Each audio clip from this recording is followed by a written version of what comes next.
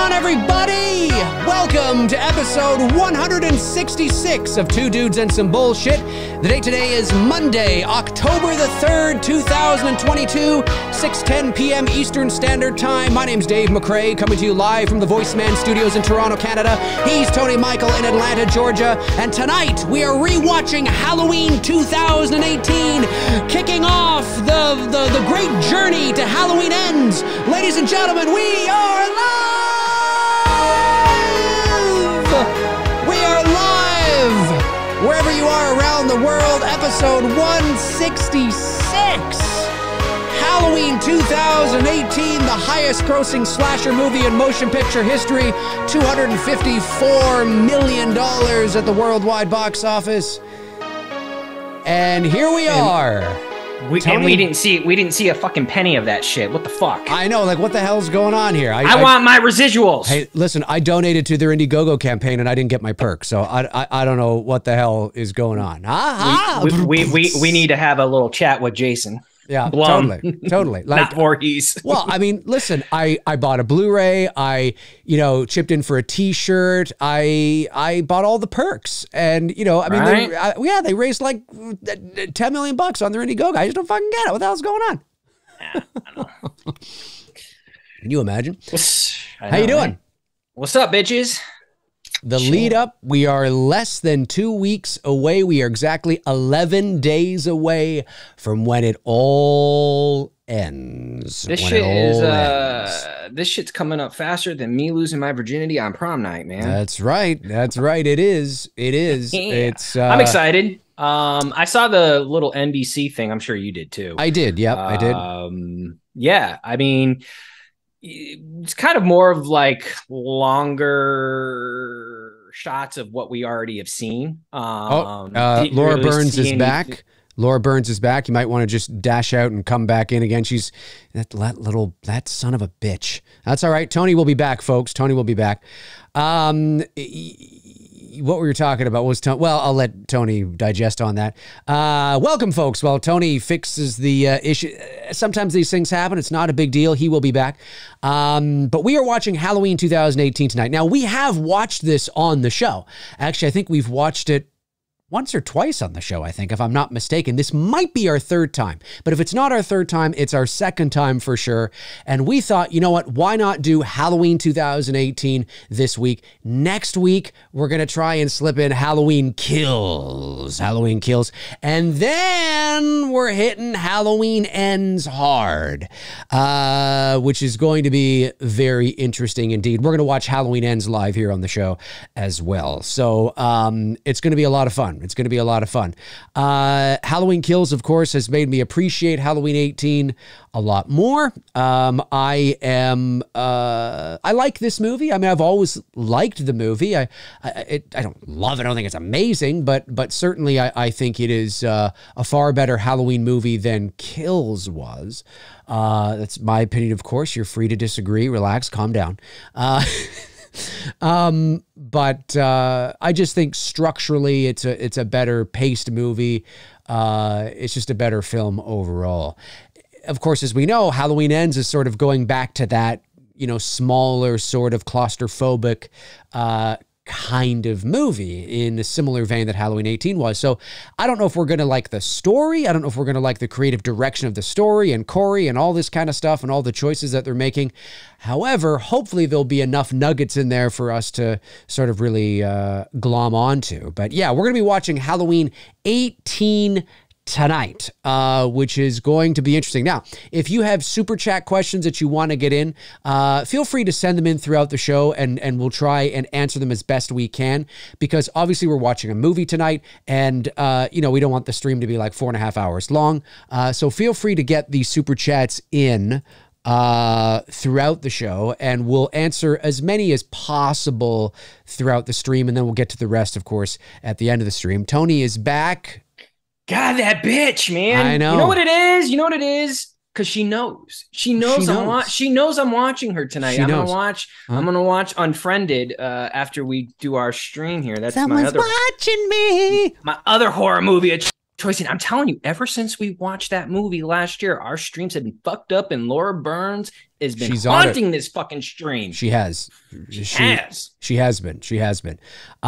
So Halloween 18, I was just saying that I think this is it's at least the second time we've watched this on the channel. It might even be the third, although I'm not 100% sure. Third. I think it might be the third. But this is the big lead up. Halloween is ending. Halloween is ending as we know it.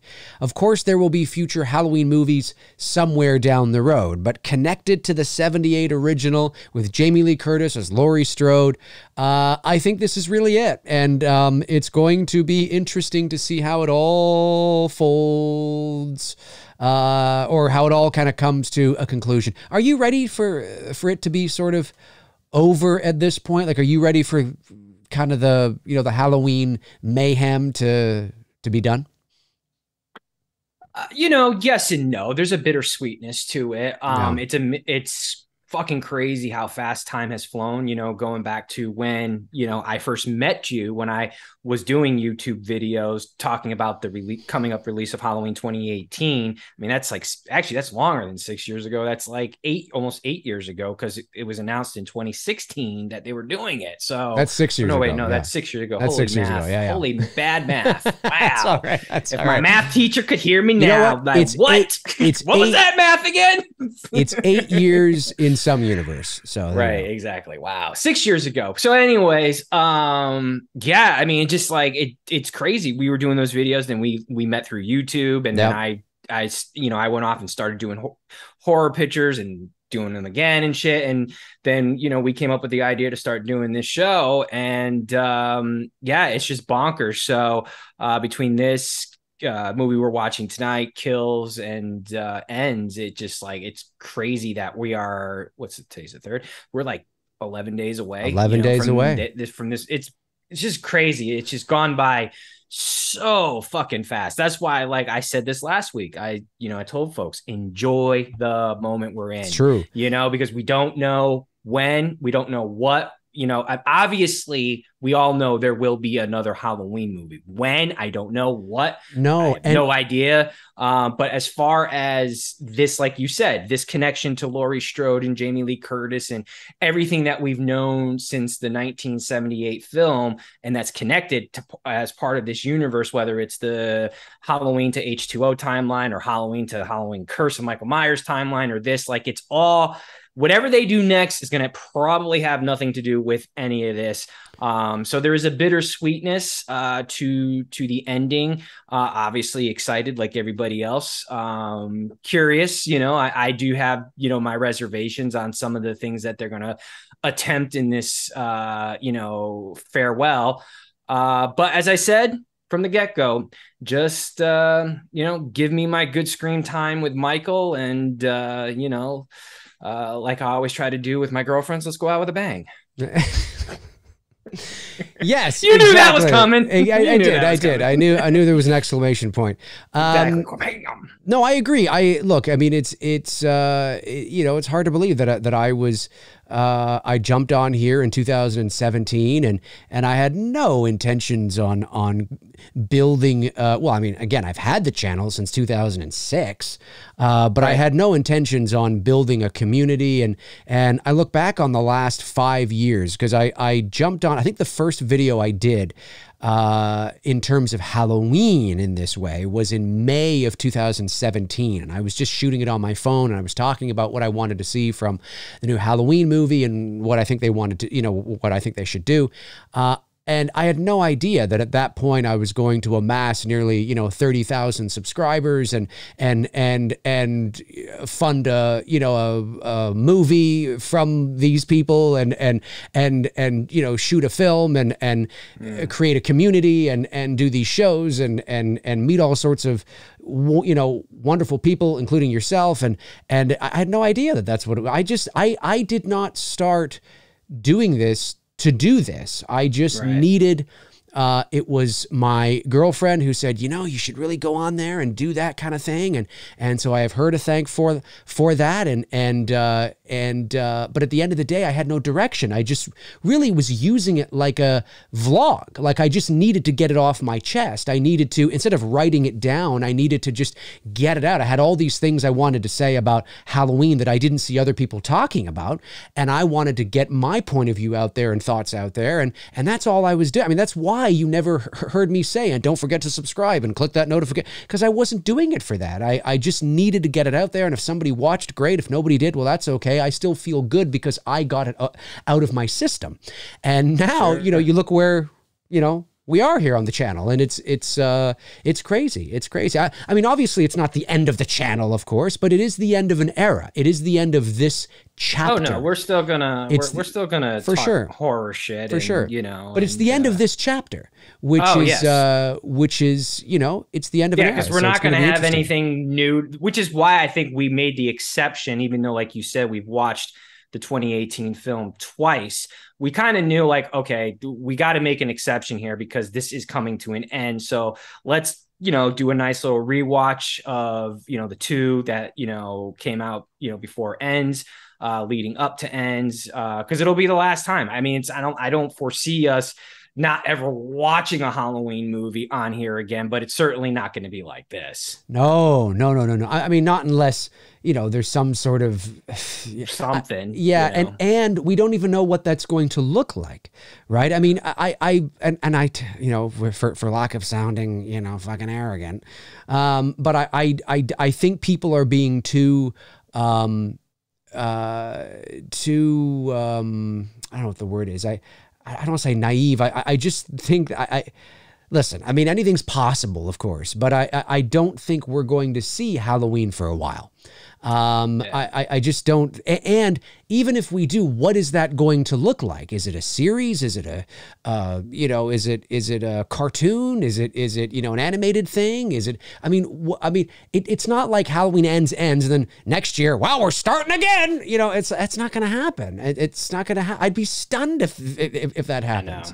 It's not going to happen. There's going to be a break. And I personally think, outside of Season of the Witch, if you're going to see anything Michael Myers related, whatever that looks like, whatever that is, I'm thinking that it probably, I think it wouldn't surprise me if the earliest we see something is towards the 50th anniversary.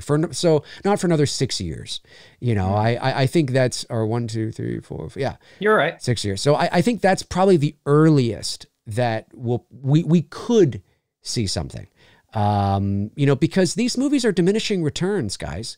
You know, I mean, they're not like, you know, Marvel films that continue to make $1 billion at the box office. I mean, every movie that it gets less and less and less the more they make. So, you know, there's going to be a break. There's going to be a lull. They're going to let these 3 films marinate and find their place into the pop culture zeitgeist, into the Halloween sort of sphere. And then, you know, we'll look at where things are down the road. But that doesn't mean that they don't shift gears into something else like Anthology or Season of the Witch or whatever. But Michael Myers, I mean, if you think next year they're just going to start over again, well, let's start and tell the story again. Let's cast Laurie Strode and get Judith Myers and get Dr. Loomis. No, it's not. I know it's not going to happen. It's not going to happen. It's not going to happen. I just want to get these couple super chats here. Sure. Oh, you forgot the 9 in my 579. I just noticed. Oh, that. Did I really? Yeah. Oh no, I forgot the 9 in your 579. Did I really? Yeah. Oh shit! It's our birth month and year, man. Oh man, no way! Hang on a sec. I wonder if I can change that on the fly. Give me 1 second. Let me see if I can change this on. Yeah, the we were. fly. Dave was able to fix my Facebook link because I know some people had DM'd me on my real estate business account. Saying they had a hard time connecting to the link. And I didn't know, because I'm still a baby back on Facebook. I didn't know how this all worked, that you could do like on Twitter and Instagram, the @ and then their name, and you could still find the person that way. I was like, son of a bitch. So I was like, I didn't know you can do that. Yeah, apparently you can. 1 second, guys. So that should make it easier for people to connect with me, because I've been posting a lot of the new horror pictures like a bat out of hell for the last week, and appreciate those of you who have been coming on board and supporting the new content. And we've got some cool shit coming up soon too. Nice. Some fun shoots. Yeah. Nice. Okay, 1 second. I've just fixed it. I just got to get it into the into the hole. That's what she said. Into the hole. Yes, that's right, ladies and gentlemen. 1 second here. If I could go a stream without making a sexual innuendo joke, that'll never happen. That's not gonna happen. It's not gonna happen. Wait. It wouldn't. Oh, wait. Why is that not? Did I not do that right? Oh, wonder why it's not. I wonder if I can't do it while I'm live. Probably not. I wonder if that's the case. Oh, wait. No, I hit the wrong one. Here we go. There we go. Boom! Bitches! Boom! Bitches! Boom! I had to make it a little smaller because it's quite... I want to make something clear. When I say that, like, bye bitches or hello bitches, that is, if anyone's a Supernatural fan, Charlie. That's all I got to say, Charlie. Then you know the reference from now on, that it's not meant to be derogatory. It's the character, Felicia Day. Love her, loved her character on the show. And that was her, like, calling card to Sam and Dean, like, what's up, bitches? Gotcha. Bye, bitches. Gotcha. Gotcha. Okay, so just a couple of these super chats so I don't fall too far behind here. We got Cody Snyder sends in $10. Thank you, Cody. Says, my first super chat of October. Yes. Andrew Stevens sends in $5. Says, hey, Laura, get your ass away from there. Talking about Laura Burns. Thank you, Andrew. JJ sends in $9.99. Says, what's up, Dave? I love this time of year, and I really hope Halloween Kills does the franchise justice and ends with some class. I'm really hoping for Halloween 2018 vibes. H Kills really was a bummer. Agree with all that. My fingers are crossed too, my man. JJ follows up with $1.99, says, I meant Halloween Ends. Oh, yes, of course. Yeah, I get what you're saying there. Matthew Farisi sends in a very generous super chat of $19.99, says, I'm thinking David Gordon Green is implying that Michael's evil presence affects people. People seem to become obsessed and even change after being around him, especially at length. Loomis, Sartain, and Corey, all in unique ways, though. I don't think it's that deep. I think this is just really about Corey having some sort of evil essence passed into him. Yeah. Really. I think that's really what it is. But you never know. You never know. We shall see. All right, let's start this movie, ladies and gentlemen. Now, Tony and I are paused at the 7-second mark. The Universal Pictures logo, the Universal is just about to come over the horizon of the Earth here. That's where we are paused. If you want to watch along with us, this is Halloween 2018. All right, Tony, here we go. In 5, 4, 3, 2, 1. Ooh. And as we were saying before the show, this has a great soundtrack. This soundtrack is great. Like just this opening here and just sort of it's eerie and ominous. It's great. Even the one for Halloween Kills is really good too. When you see all the logos. I have both those on vinyl, and I'll probably be listening to them more towards the end of the month. But you're right. The soundtrack is freaking awesome. Oh, it's fantastic. Carpenter and his kid and the other dude. Who's the other guy? His godson, Daniel Davies. Yeah.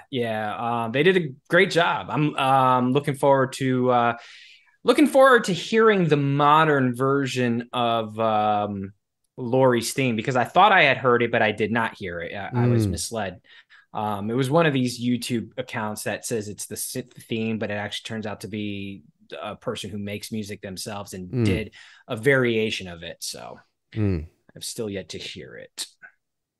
Yeah, I'm looking forward to seeing it too.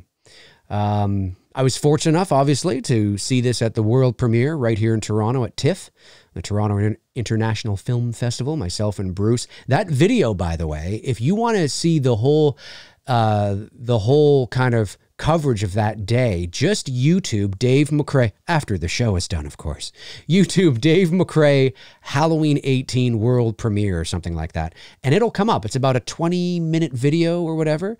And Bruce and I head downtown Toronto. You watch our day and you sort of, we build this excitement towards going to see the movie that evening. We go out to dinner and we cover the whole thing. And then, of course, we're inside the theater and we're like right next to the red carpet. And we can see Andy, not Andy Matichuk, but Judy Greer and Jamie Lee Curtis. I got a great shot of Jamie Lee Curtis, and we were like, I think 5 rows from the sort of the screen, so we had great seats. And so check that out if you're interested, if you want to see the coverage of the world premiere of Halloween 2018 right here in Toronto. It's a great vid. Dana and Aaron, why are people, I don't understand this. There are people that, I guess it's just fans being fans. But there are people that, because we didn't actually see Aaron die per se, although we did see him get the shit kicked out of him. There are people that speculate that, I mean, I've been asked, do you think Aaron will return? Do you think Aaron will return? I'm like, why? Why would he return? What would be the motivation to bring him back? No, he's dead. No, he probably went to the hospital and died 5 minutes later. Yeah, he's gone. Yeah. Now, I like the Sartain character. I just don't like what they did with him. Yeah, up until the twist. He was fine until the twist in the movie, and I was just like, really? We're going down this road again? Like, we've been here before, you know? Well, and here's the thing, is the twist obviously threw a lot of people for a loop. Now, there's a lot of people that like it, and there's a lot of people that will defend it, and that's fair. That's fine. Yeah. And there's a lot of people that don't like it, and they have their reasons, and they can, you know, express those reasons as well. I wonder what would have happened if they had followed through on the twist. You know what I mean? I wonder if the twist, I wonder if the twist doesn't work because they abandoned it so quickly, so fast. I know that kind of seems ironic, but I wonder if it would have, if they stuck with it a little bit longer. Yeah, and then kind of built it and had Sartain go to the house and because he wanted to see what it was like to see Michael and Laurie together. Like, I wonder if they had just followed through with it, I wonder if it would have sat better at the end of the day. It's interesting. I don't know. We'll never know. Tie your fucking shoes there, Aaron. But I like Dr. Sartain. I like the way he talks. He sounds like this. He's got great gravitas in his voice.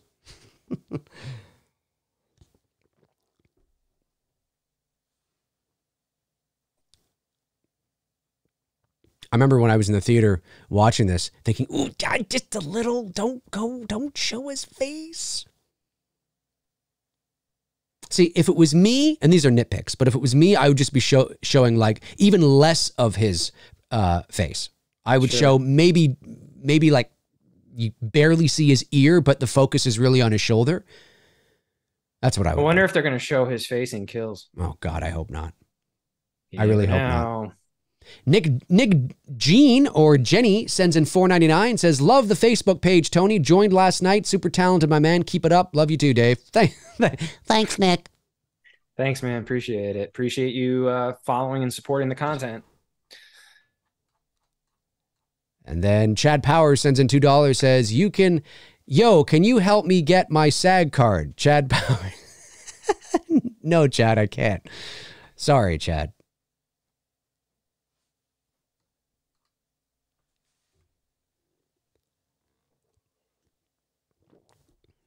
You can feel it, can't you, Michael? Now, there's a lot of people that like to think that, you see, it is the mask. The mask is evil. He knows it's there. Everybody's going crazy. It's like, no, it's not the mask. It's not the mask in and of itself isn't evil. It's what it symbolizes to Michael. It's what it means to him. That's why he's having this reaction to it. And we don't know that, you know, these patients are reacting to the mask. They may be reacting to, they're sensing that Michael is starting to get irritated. Even though we don't see it, they might be on a different wavelength and they're starting to sense that something's happening within Michael, even though to the average person, he just looks like he's standing there, right? And maybe that's what they're picking up on. And Michael is having this reaction because he senses that mask is there, not because the mask is objectively some evil force or entity. movie. It's what it symbolizes to him. It's what it means to him.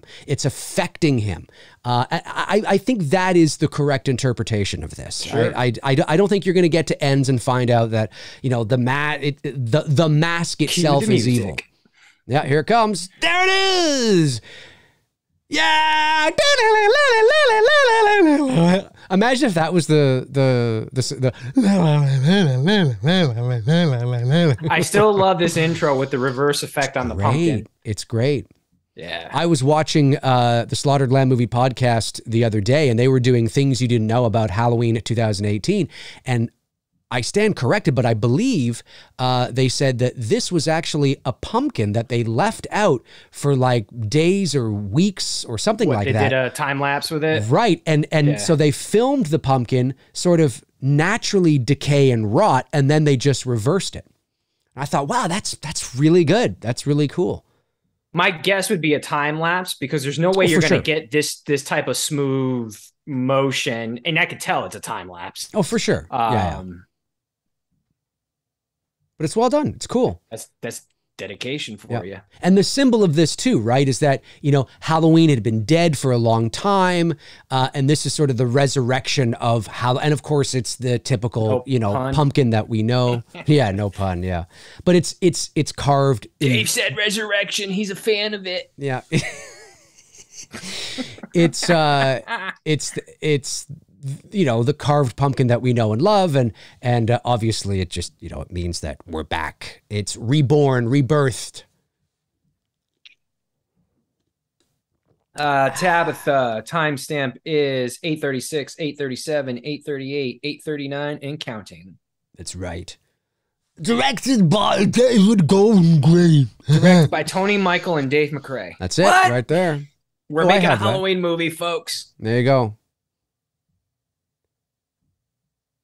How does $3,000 sound? Oh, what the fuck? Don't give any money. Your viewers would freak the fuck out if that was true about making a movie. Oh, they'd be like, wait, what? Yep.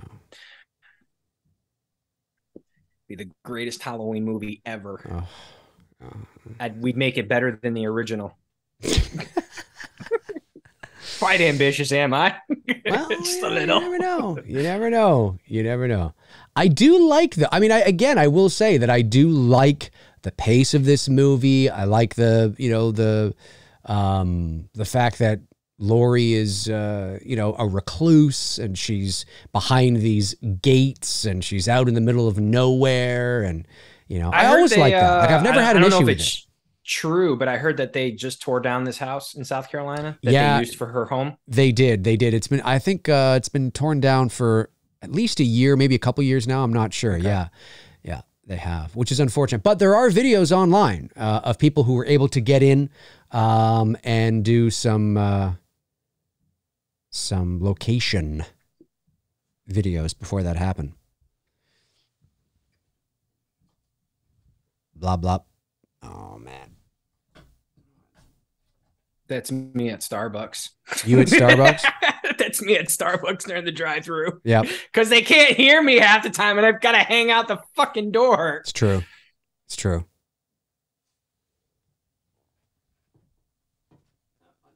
Adjusting feedback here on the mic. That's exactly how I want to live. Recluse out in the middle of no man's land. It's the way to do it. Nobody can bother me. Yeah. Turn into a grumpy old man. That's the way to do it. I'm halfway there. You are.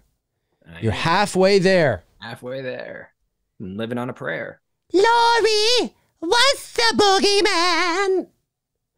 Tommy, there's no such thing. Go back to bed. There's no such thing, Tommy. There's no such thing. There she is. There she is. Television's most exciting game show host. Hey there, Laurie. Are you Laurie Strode? Just remember, folks, and you heard it right here first from Randy and Scream. Jamie Lee didn't go legit till she showed her tits. What would you do if when she opened the door and they're like, Laurie Strode, and she just blew them away? Just that'd been awesome. And then the credits roll, and that's it. I would have loved it. Would have been great.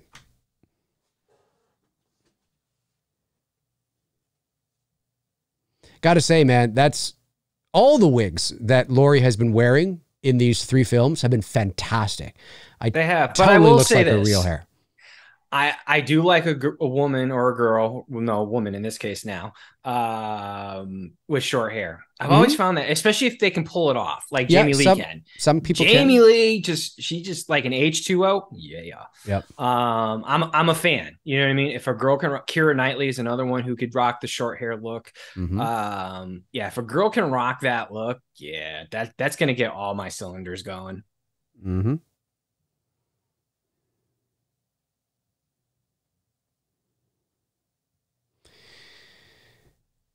Yeah, I don't know why. It's doing that.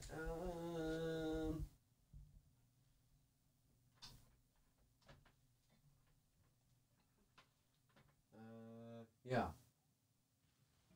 Trying to. Hello. Okay. Hello. No, just a bit of feedback. It's just because it's a cable thing. I got a cable wrapped around something, but it's fine. It's not the end of the world. I can fix it later.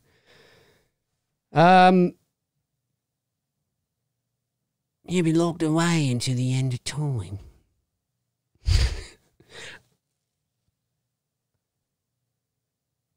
Someone know what happened to this actress that plays Dana Reese? I forget her name now. Reese something. I don't know. Somebody. I met her at the 40th convention. You did? That's right. Yeah, did a little interview with her. Very sweet, nice woman. Oh, you know who I'm connected with on Facebook now? The girl who gets killed by Michael in the house in this movie.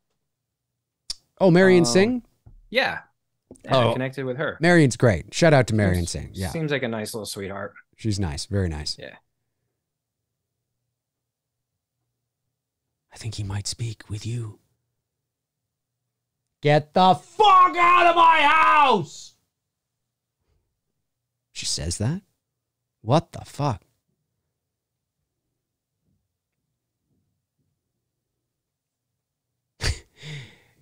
Aaron looks like when he gets the shit kicked out of him, that kind of last shot of him lying on the floor with his head all bloody. Shit looks like he had like an all-night bender. Right? Yeah.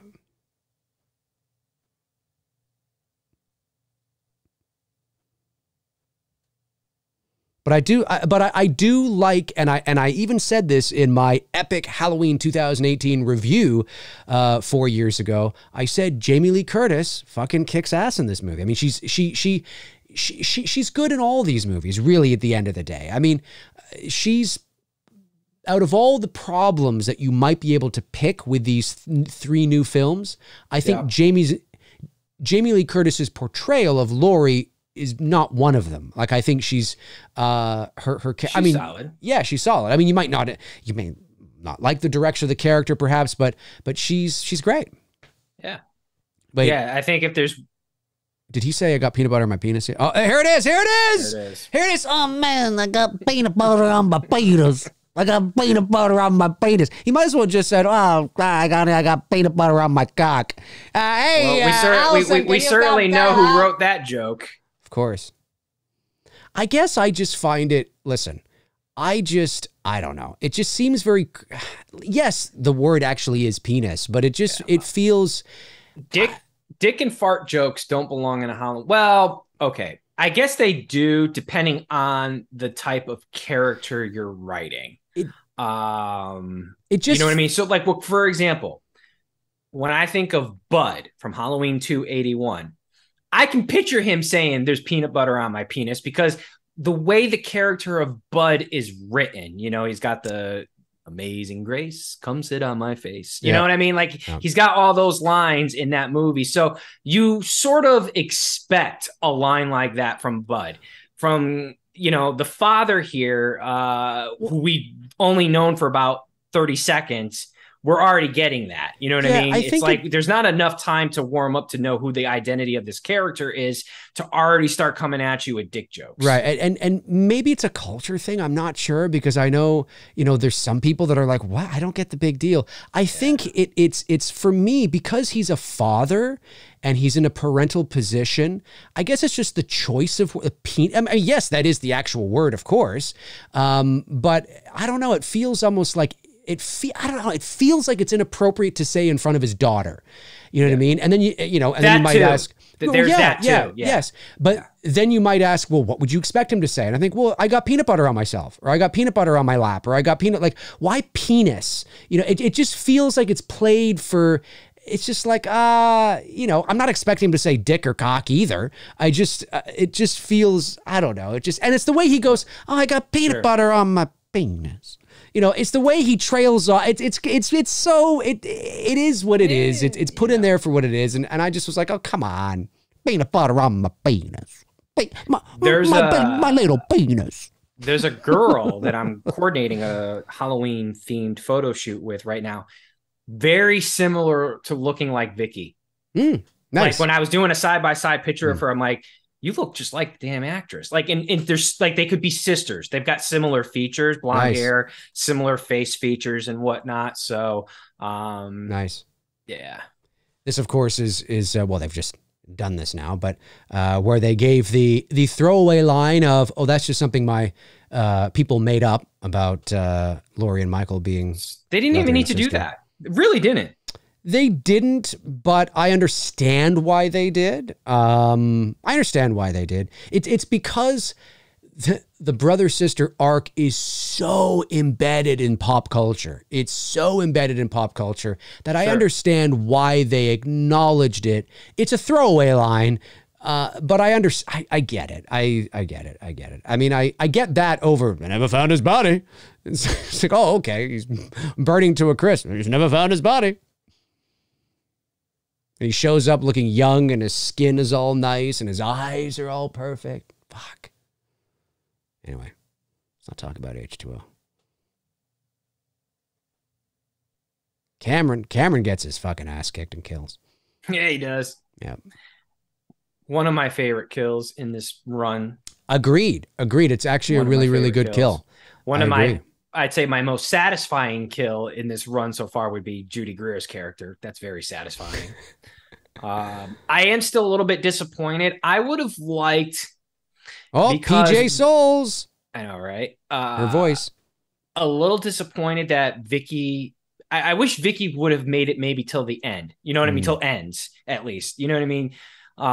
Go through this whole thing with her friend, and if she dies and ends, that's fine. But we don't get much time with her, and I did like the character. You know what I mean? It just we got the walking scene, we get her babysitting the kid, and that's about it. Yeah, and she's done. I remember when Allison looked out the window and saw Laurie standing there. I actually kind of thought it looked funny. Like, why is Laurie just standing? And why is Laurie standing in the? How does she know exactly where her daughter's classroom is? Or yeah. Her granddaughter's. Yeah, right. Yeah. But I get it. Yeah. I get it. The little wink and nod to the original. We get it. And this is not uncommon for, when there is trauma in a family. It is not uncommon for the grandchild, in this case, the granddaughter, to have a better relationship with the grandmother than the mother does. We obviously played into that into It's Me, Billy as well. Not because of what they did with Halloween 18. That's actually a very common real life theme. And in It's Me, Billy, it's very clear that Sam obviously had a closer relationship with Jess than her own mom did. And there's reasons for that, right? There's reasons for it. But they played into those themes here, which is... there she is. Yep, shooting the mannequins. Linda Hamilton, Yeah. Whitley, Jamie ready. Laurie Strode. Ooh, what if in Halloween Ends, Michael wins and chops off Laurie Strode's head with an axe? I told you, like, you would hear the I'm gonna- loudest scream coming out from Georgia. I'm Dave's gonna gonna hear be like, "There's Tony." I'm going to hear it from Georgia. Everyone's gonna hear it if that happens. totally. You're like, "Oh, there's Tony. She must have died." 100%. So if you didn't see the movie at that point, you're gonna No. get spoiled. January 22nd, 1979. Do you wish to give a statement regarding your former patient, Michael Myers? My suggestion is termination. Well, they definitely got drunk Loomis down. Yep. Yeah, he does sound a little drunk. Tis in A little line inebriated. to be gained from keeping evil heads up, stand up. It needs to die. It needs to die. My ears. He sounds a little inebriated. And actually, I could totally believe it was Loomis. Like, I think they've done a good job. Whoever did it has done a good job. I believe it. It's good enough that I go, yeah, I buy it. Sure. But he does sound like he's had a few vodkas. Yes. But this is a great track. This track is great too. This is a great Would have also piece been of a music. This also would have been a good time to play Laurie's theme too. For sure. Yeah. But this But building you're right. It is a good and track. anticipation. Yeah, I've always really liked this track from the Halloween soundtrack. Actually, I got the Halloween soundtrack right here on CD. There it is. On CD though, not vinyl. But what is this track? This is I got the vinyl. It's just out of my reach. nice. Don't have my glasses. I think this is Have you seen the vinyl? Prison The white Montage, vinyl? maybe. Have I seen the what? The white vinyl. No, Of I this- haven't. All right, hold on. Let me get it. Oh, look, we have a visitor. It's Paul the Pumpkin. Hey, Paul the Pumpkin.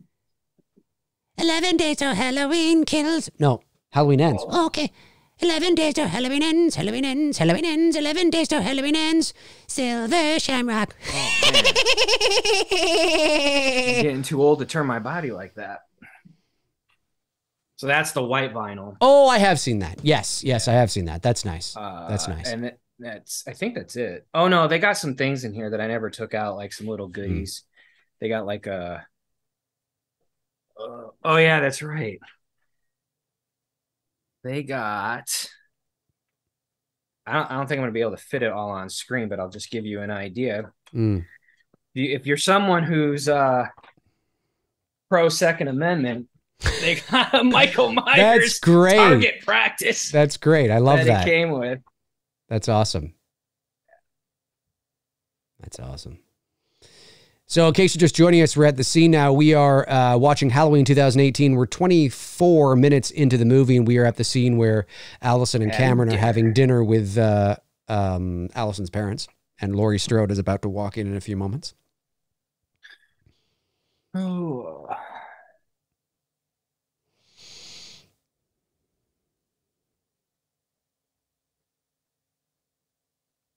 She's late. She doesn't give a fuck. No. She's late.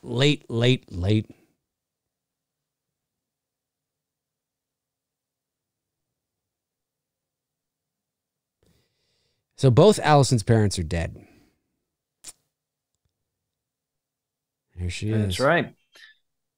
The only thing I will say is that, yeah, Laurie does call Michael Myers in this scene. I believe she refers to him as the Shape.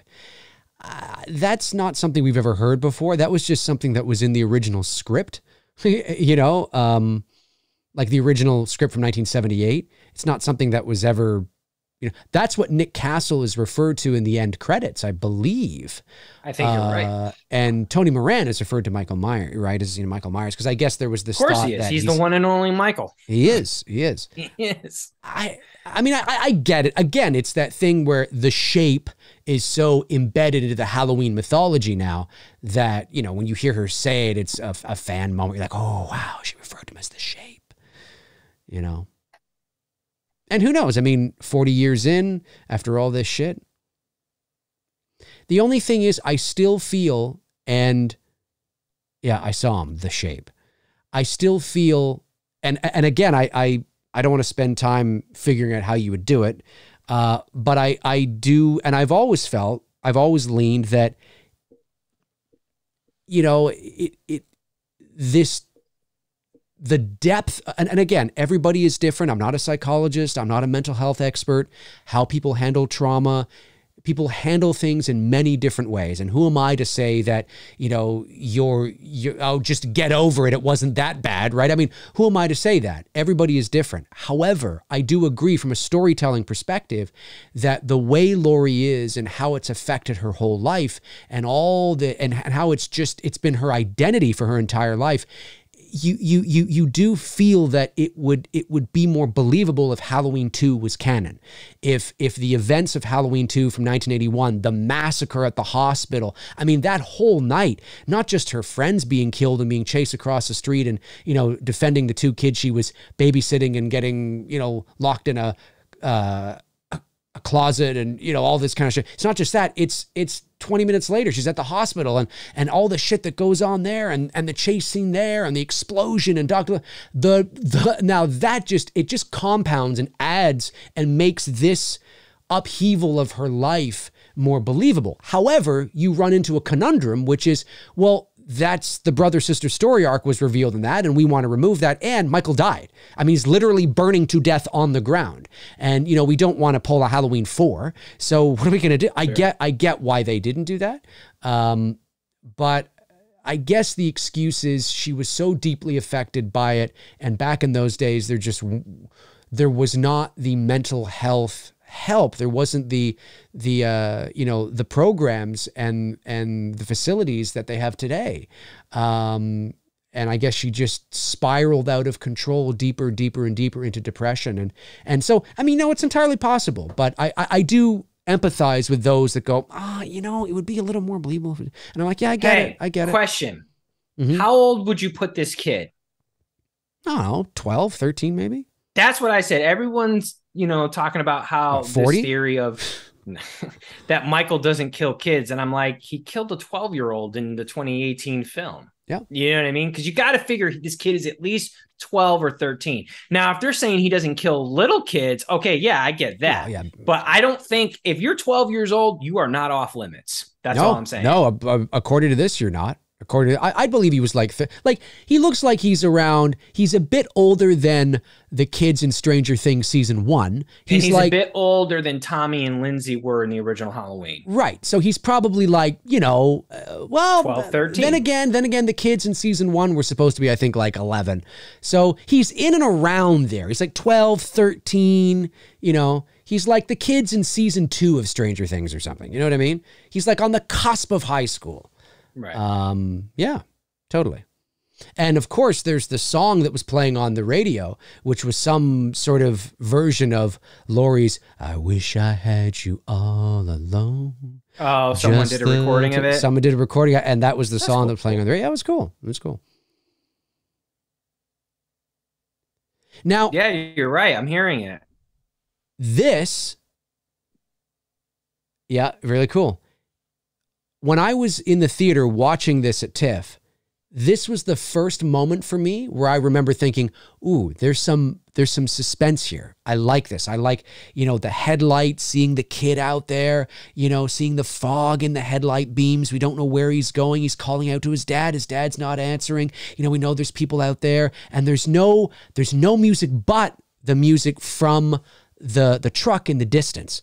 And right. I like that. You know what I mean? So there was like, I remember thinking, oh, finally we're getting some, you know, there is some tension here. And then the moment that this guy goes, run, it's like, what the fuck? How bad is it out here that he's just telling me to do? Like he's a cop and he's completely like incapacitated. He's just like, get the fuck out of here.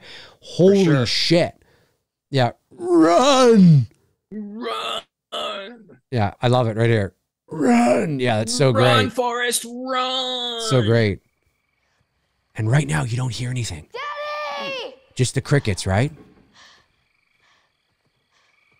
Well, it's so great. Like real genuine. The soundscapes that they've done at times, even in Kills, when Michael's stalking Lindsay, you know, they just used the ambient soundscape. Very creative move because you totally could have used the shape stocks. Don't shoot. Titane. He shoots him almost right through the heart. He does. But that's good because, you know, when you are creating suspense, you know, it's important to know when to use music and when not to use music. And sometimes it's far more effective when you don't. It all depends. It all depends. But sometimes it's far more effective when you don't. Yeah, look at that, right? They fucking killing this. He doesn't give a fuck. He's like, come here, you piece of shit. Come here, you piece of shit. You piece of shit. You piece of little shit. You're done. You're done. Well, I have that same argument with people, what you were just talking about with suspense and when to use, about not using blood in the horror pictures I create, because I'd rather have you use your mind of what's going to happen next and you come up with that conclusion yourself to make you think, rather than giving you the payoff in the picture, which I'm not saying that blood doesn't work. It does, but blood doesn't make it scary. You know, when the photo I shared today of, you know, the Freddy picture where I have just Freddy's face in the mirror looking back at the girl, you know what I mean? That's one of my favorite photos. That's so good. Fucking creepy ass shot. Yeah. Because it's not something you expect, and it looks, you know, so realistic.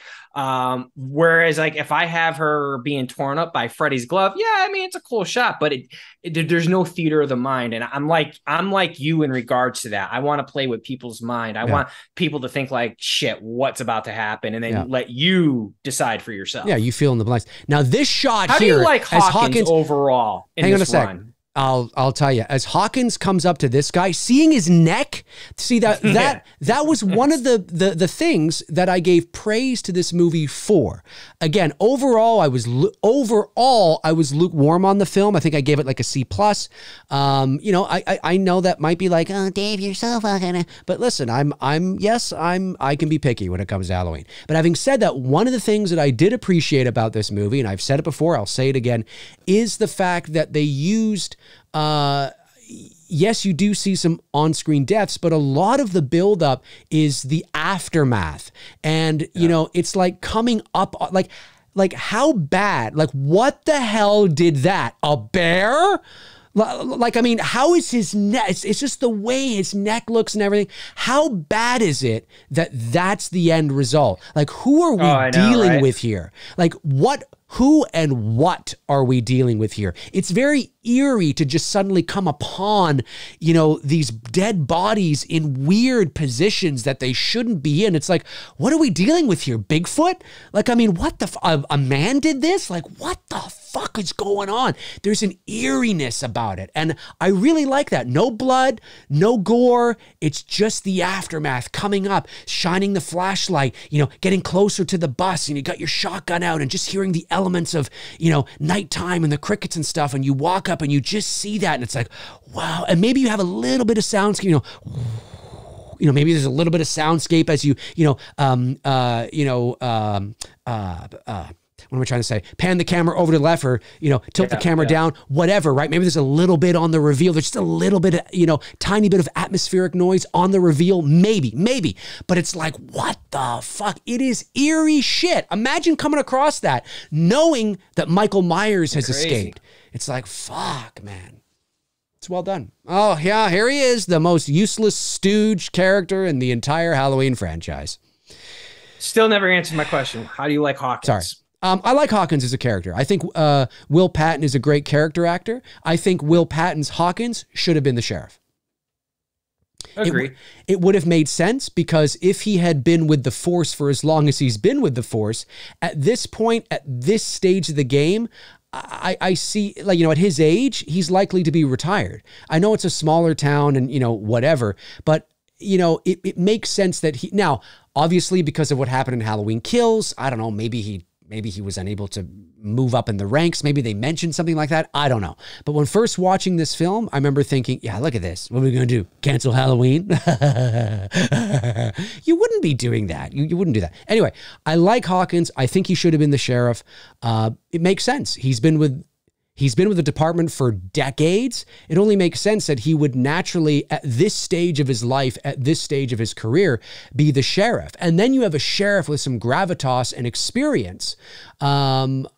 I just think Barker is useless. Not the actor. Omar Dorsey, I think, is the actor's name. I've seen him in other things. He's great. But the character of Barker is fucking useless. I can't believe he's back. I can't believe he's back in Ends, you know, and he wasn't fired. I mean, he's just, oh God, I don't know. I'm still torn on this gas station scene because I just can't believe that many people are that fucking clueless. They don't see Michael pulling up. I mean, call me crazy, but when I pull up to a gas station, I'm very self-aware of my surroundings and I know who's around me. So the fact that they're just totally clueless, the fact that they don't, you know what I mean? Like, yeah, whatever. But I think it could have been done at night. That would have made it more believable. Oh, I've said this from the very beginning that this scene should have been at night. I say should. You know, it's a difference in creative choice. If it was me doing it, I would have written the film in a way and made sure that I pay attention to the timeline in terms of these characters getting to Haddonfield, so it makes sense. I would have had this scene and them arrive at the gas station at night, because then instantaneously having the scene at night, you add atmosphere. Like, listen, you can add atmosphere, you know, during the day as well, but you add that dark, creepy atmosphere. And now everything is dimly lit. So the bathroom is dimly lit, you know, and when Michael puts on the mask, you can still have the same shot through the back windshield of the car, but it would be more shape like with the lights. 100%. And then you have that split lighting as he puts, you know, the mask on. It's like, what the fuck? Because that's the last time we remember seeing him is in that kind of environment. And there he is. Like, that just would have been outstanding. This works. It doesn't not work. It's just different, you know? But that's what I would have done. I would have had this whole scene at night and the bathroom very dimly lit, you know, and she's trying to look up and you kind of barely see him and stuff. And yeah, it's totally how I would have done it. But I will say, reaching over the top of the door and dropping a bunch of teeth, it's pretty creepy. Gotta say, if I was sitting there taking a shit, not that she's taking a shit. That's not very. She would have been taking a shit at that point. She would have. Listen, if she was, she would have gone from taking a piss to a shit in a matter of seconds. If she was peeing, I'm telling you right now, if she was urinating, okay, which let's just say she is, as soon as those teeth come over the door, bowel movement city right there. Deuces would have been dropping. Deuces, diarrhea. I'm telling you, it just, that's what would have happened right here. Right here, ladies and gentlemen. Look at his jaw. Like, again, another end reveal. We don't see that happen. We just see the end reveal. And it's like, what the fuck? What are we dealing with here? That is the end result. What the hell? I mean, this isn't a normal fight or a normal confrontation. What the fuck? It's like a bear got hold of a fucking, you know, I don't know, deer or something. It's like, what the hell? They're mutilated. They're mutilated. It's great. Here come the teeth. Here comes the shit. Here it comes.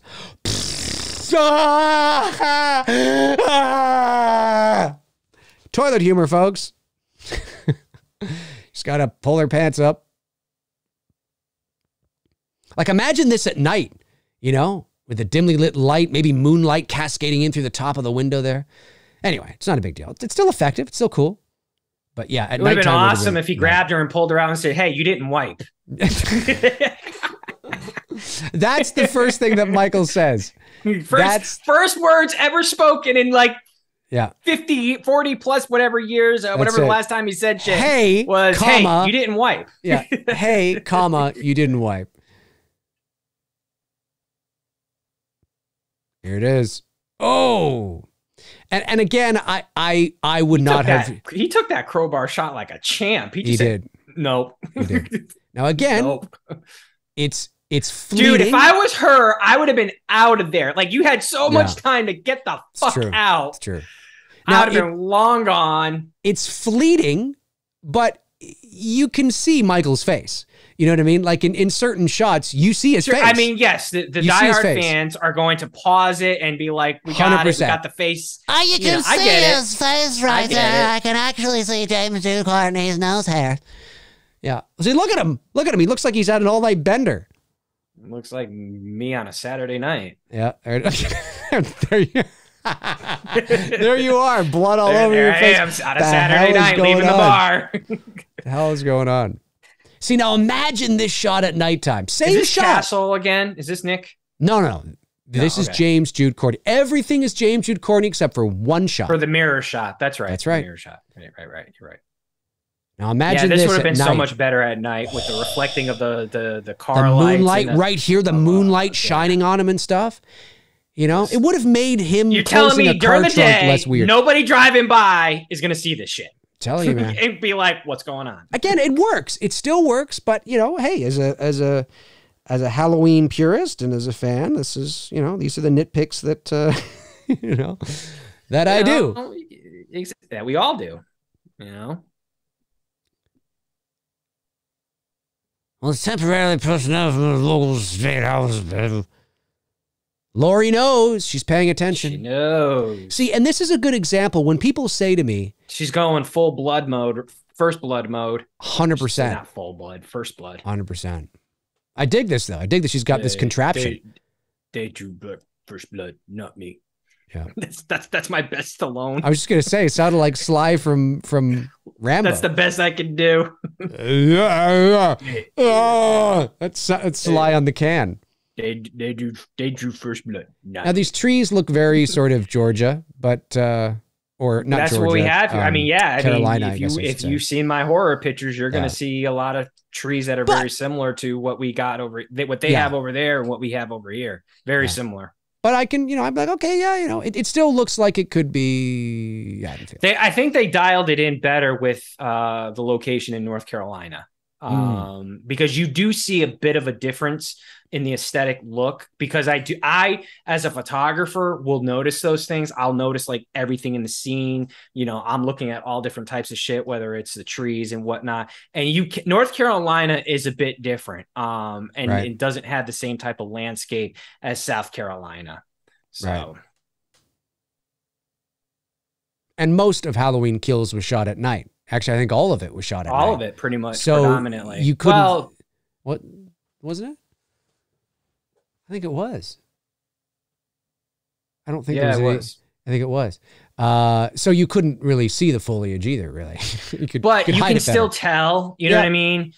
You can you can see even when they're in the streets and stuff like that. You can still tell the South, especially South Carolina. There's a very distinct the way the tree lines are down here.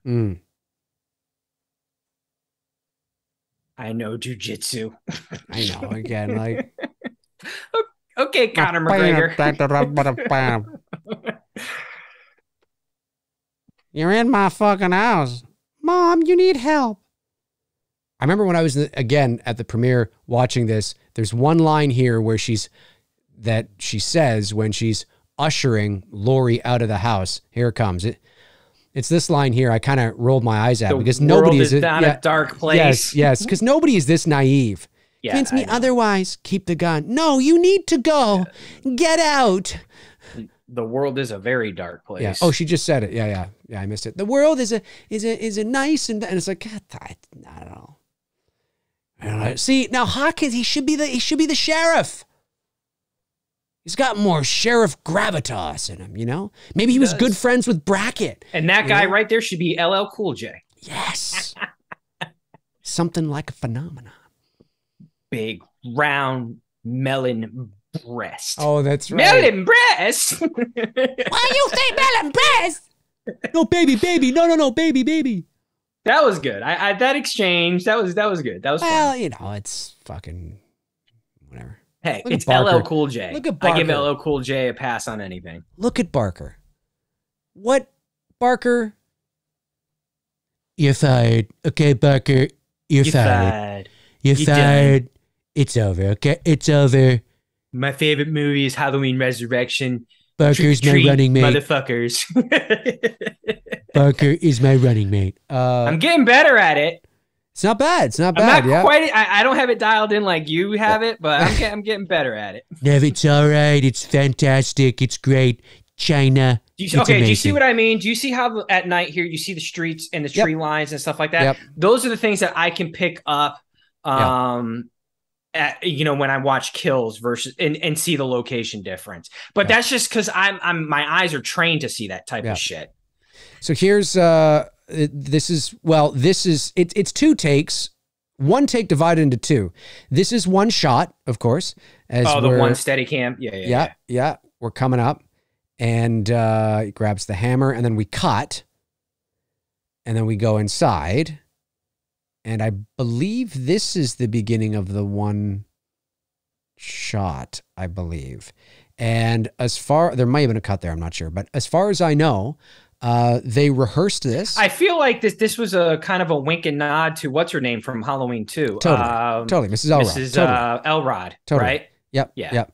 But this is, they rehearsed this, and I believe they shot this 11 times, if I'm not mistaken. Good for them. And I would have been one and done. Dude, I can believe it because in the oneer that we shot, and it's me, Billy, we had to go through 2 floors, light 2 floors, the whole thing. You know, I've talked about it on this channel before.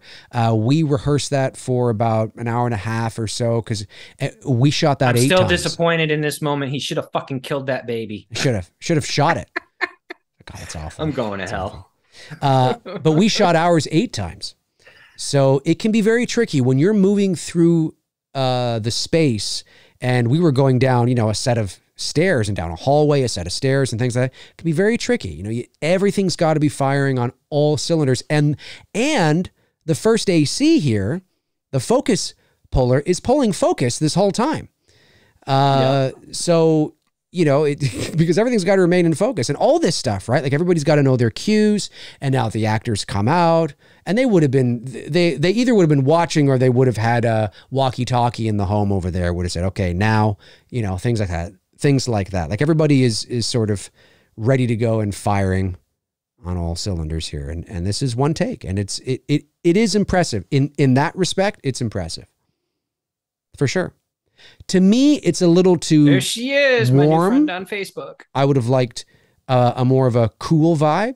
You just it's funny. I never noticed that they really, the set designs, they really decked out her porch. That's the first time I really noticed that. Yeah, they did. Really, and I liked how they decked out her. Marion likes her pumpkins. She does like her pumpkins. Like I said, she seems like a really nice. I'm glad me and her were very able nice. to connect on Facebook. I've talked to her many times, and well, not many times, but a few times, and she's the vibes I'm getting is just very cool, down to earth, very chill. I like that. Yeah. Good vibes, good people.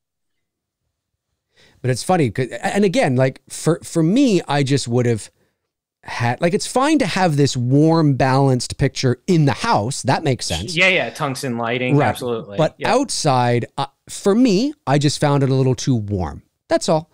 And they could have dialed it back a little bit. Drop the Kelvin down. No, that's not. That's not true at all. You fucking idiot. Anyway, here it comes. Now this is CG. Sorry, Marianne. The knife through the thing there. That's all CG. That's not practical. She did have a mark on her. She had because what she told me was James walked up behind her with the handle of the knife, but there was no blade. And so he stuck the handle. There was a marker on the back of her neck. Okay. He stuck the handle, right up against, on the back of her neck. And she, responded and did her thing. And then in post-production, they added the knife and the blood. Well, it happens so fast. You really can't tell that it's CGI. No. And it's well done. It looks good. It's a great kill.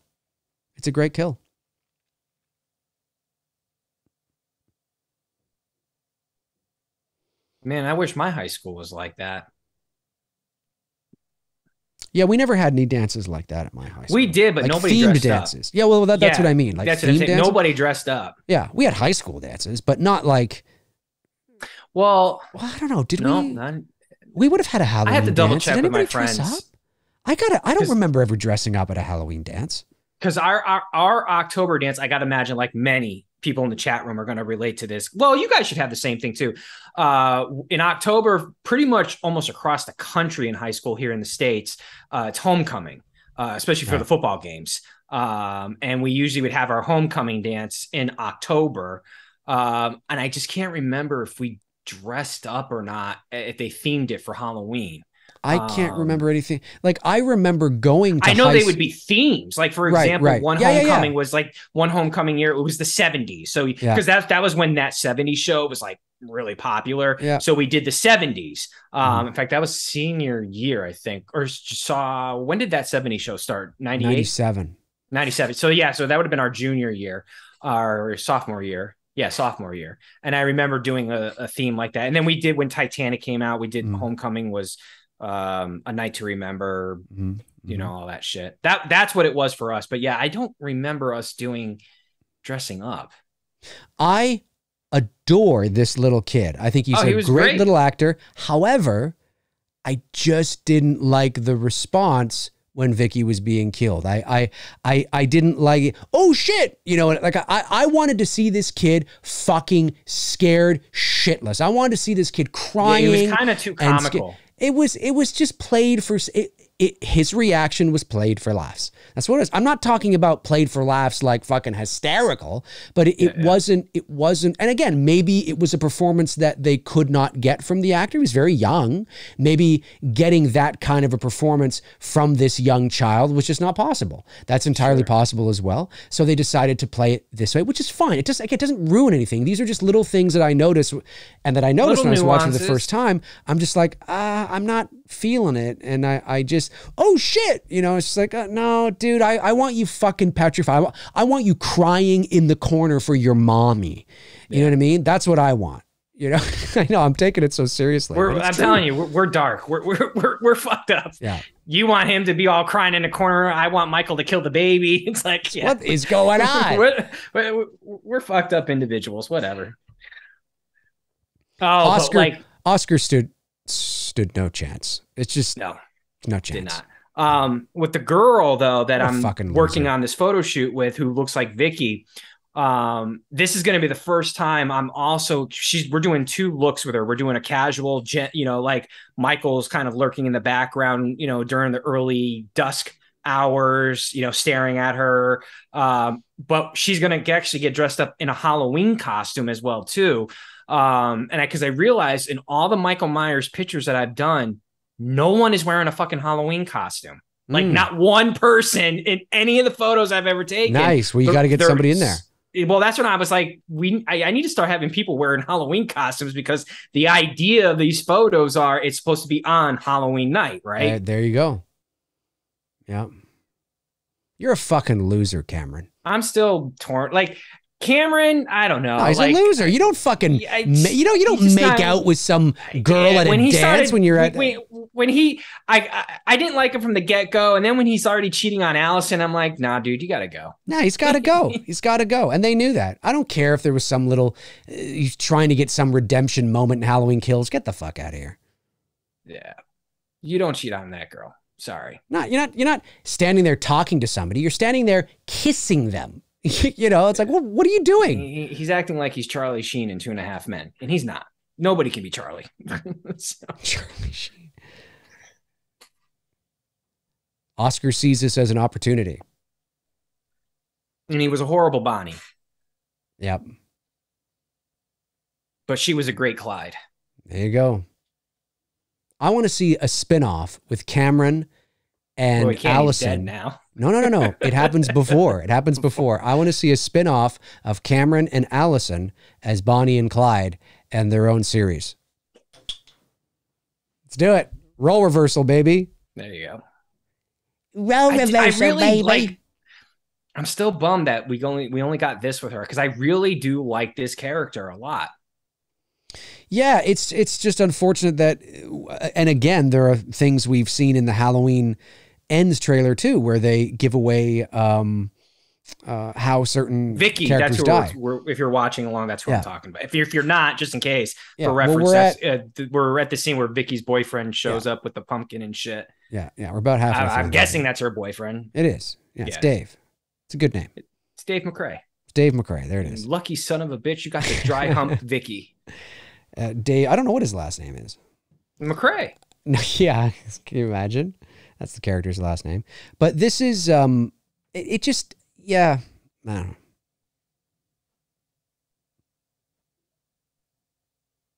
Ladies, just so you're aware, dry fucking is not fun. It hurts, especially if you're wearing jeans. Just throwing that out there. It hurts like a son of a bitch. These are sex tips with Tony Michael. Exactly. Tune in next week. But I get the line. I get why I get it, Oh, of course. Yeah. I thought I heard like a noise or something. Yeah, probably like Julian taking a dump. For eyes. I just noticed that. The pumpkin behind them on the couch. Yeah. That's such a guy thing to say. Probably Julian taking a dump.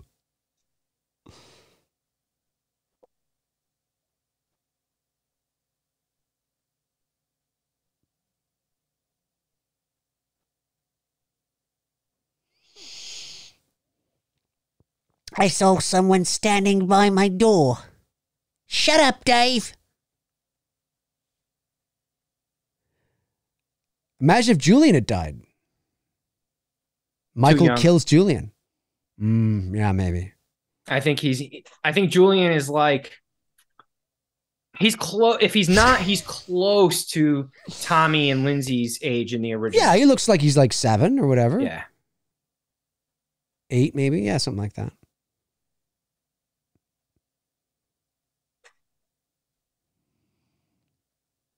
I'm telling you, I shot him. I shot him in the heart. In the heart.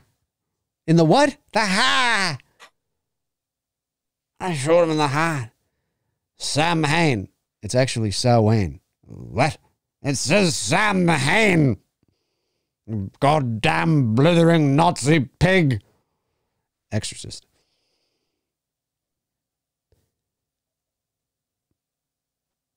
Like, I like, it's a cute little interaction. Well, here's the question. Them, if she went in there, she obviously lied that she checked everything because she clearly didn't check the closet. She didn't check the closet. She lied. Yeah. And I still stand by what I've always said, which is that I think a better reveal would have been that when she goes to the closet door, there's two things. She either opens it and she goes to turn on the light, and as soon as she turns on the light, Michael is there. And it's like, whoa, do you know what I mean? Yeah. Or she goes to the closet door, she opens it, she goes to turn on the light, and the light bulb doesn't work, right? It's burnt out. So she turns around, so now her back is facing the closet door, and she looks at Julian, who's on the bed, and she says, do your parents have any light bulbs in the house? Whatever, because this is out. And as soon as she's saying that, and she's having this little, conversation with the kid, you see Michael's mask, slowly kind of emerge from the darkness behind her. Like, that would have been really cool. It's not that this doesn't work, just opening the closet door and there he is. Okay, it works. Yeah. It's fine. But there, in my estimation anyway, I think there's a couple other different ways that we could do, and maybe they did do it. Maybe they did shoot that. Maybe they actually have B-roll of that. I don't know, maybe, or they actually shot those two things. I have no idea. Who knows? But who knows? Yeah. See this here. We're at, for timestamps, we're at 58:26 and Michael's about to tear Vicky's ass up. And there's the shaped stalks theme. Yeah. And I cannot wait to create these images with this girl on this photo shoot. It's going to be great. But our twist, we're putting our little twist on it. Nice. Oh, she's bleeding. She's bleeding, folks. She's bleeding. Dave, turn off your fucking hog, Dave, and go help your girlfriend. I do like this version of the shaped stalks. I really do. I play the shit out of this. It's on my playlist. Yeah, it's good. When I'm working out, like literally, like if I need to kind of give myself some extra mode, I'm throwing this in. Yep. It's good stuff. Yeah. Ooh, yeah. And of course, he does, I believe this is the first time we see him do the head tilt there in this movie. That looks very Halloween too. The mask from that angle. It looks like right out of a Rob Zombie video too, with the purple background. It does, but the mask looks very Halloween 281. It does. But, I didn't like this movie. They're the season of the witch masks. This movie, like Halloween Kills, is, although I think this movie, again, I don't watch these movies.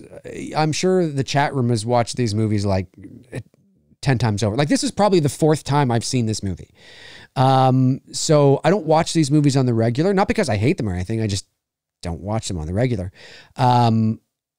But he's lying. He secretly has seen this like 5 billion times. I watch it every night before I go to bed. Exactly. But this is what I think here is, I lost my train of thought. What was I fucking trying to say? I lost my train of thought. I don't know. Yes, Chester, I know Ray's Goodbye is the shaped stock theme. They also were playing it there when when he kills Vicky. Mm-hmm. Damn it. I forget what I was going to say.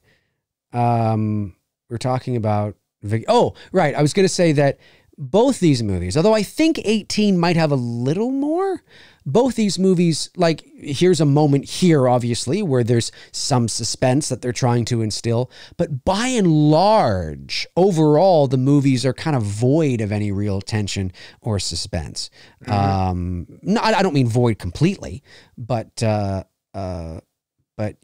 there was a lot of for me, there was a lot of missed opportunities in this movie. But it's not a bad movie. It's certainly not nowhere near the worst Halloween movie or whatever. It's one of the better Halloween movies for sure. Now, this is where Nick Castle is. This is his only cameo. And on the gunshot, when she shoots the window and you see the window break and the mirror break, watch very closely if you're watching along with us, of course, or if you watch again in the future, you'll see Nick Castle, you'll see Michael, like there's almost like a jump cut in the reflection of the mirror. You'll see him go from like this to all of a sudden like up like this.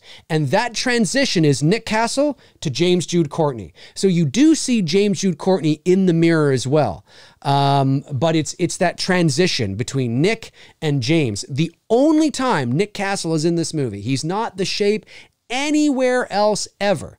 It is just that one little fleeting moment when Laurie looks up to the window and you see Michael tilt his head. That is Nick Castle. And here it comes. And this is cool because this is the first time she's laid eyes on him in this movie. And according to the canonical timeline, in 40 years. So this is cool. There it is. That's Nick Castle right there doing the head tilt. She looks, she shoots, boom, there's James Jude Courtney. And that's James Jude Courtney. So that's it. It's like, what, 5 seconds? Not even. Not even. That is literally it. He is nowhere else to be seen in this movie.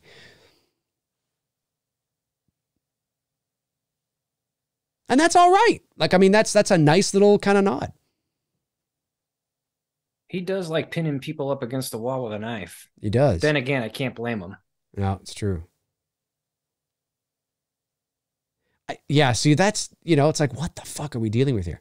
I just wish this had more lurking. But again, there are certain moments in this movie that are like, I like that. Oh, that, yes, right. Yes. More of that, please. Like the Allison chase. Boom, fuck.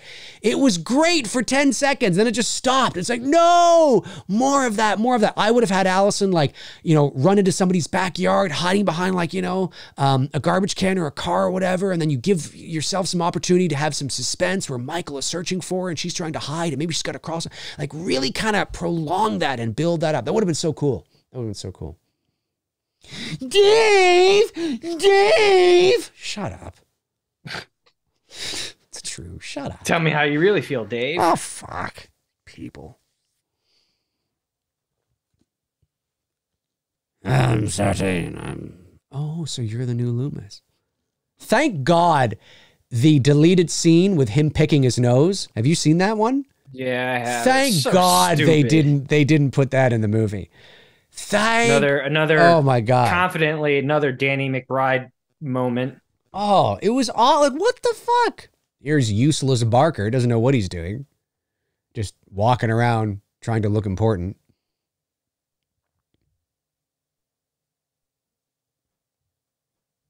Nobody knows Myers better than me. This injured civilian. A psychologist. Look at him. He's like,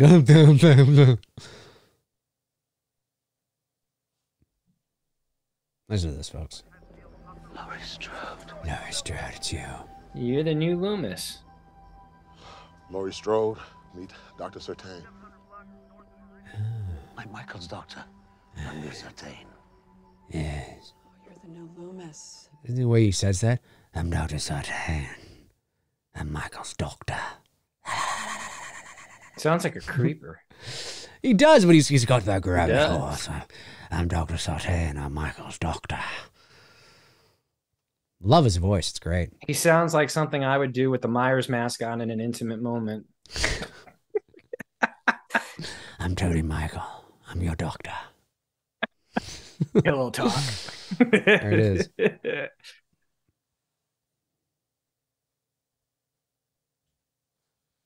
I think the new Loomis line was probably a little on the nose. I mean, it's cute. It doesn't ruin anything. Sure. Right? It's kind of like, oh, yeah, I guess. So you're in the new Loomis? No, you are. I am? Yes. It's not happening, Oscar. It's not happening. Not happening, buddy. Nope. You are. He's gonna try. Friend zoned. Yep, he's gonna try. And you know what? Look, I got to give him credit where credit is due. He makes the attempt. He tries. A lot of guys wouldn't even try. A lot of guys wouldn't even try. He tries. He makes the attempt. But I think he might have come on too strong. I think he should have he should have been there for her during this moment, and then said, hey, listen, why don't we get together tomorrow and talk about it? That's what he should have said. He's trying too hard. You know what I mean? He moved trying too fast. Hard. Yeah. She literally just saw Cameron make it out with somebody else, and like 20 minutes later, he's going in for a kiss, dude. Now he's drunk, mind you. He is drunk. So it's probably the alcohol. The alcohol talking, but I think he was moving too quickly, which he got put right into the friend zone real quick. 100%. He should have said, "Listen, I'm going to walk you home. If you're free tomorrow, let's hang out. Let's talk about this." And then use that as the opportunity to get a little closer to Allison. Yeah, this scene right here, folks, if you haven't watched the deleted scenes on Halloween 18, which I'm sure you all have, you can probably find this scene actually on YouTube now. There's a scene where he picks his nose. And it's just so like, and he's going for it. He's digging. You know, he's like going full tilt. It's ridiculous.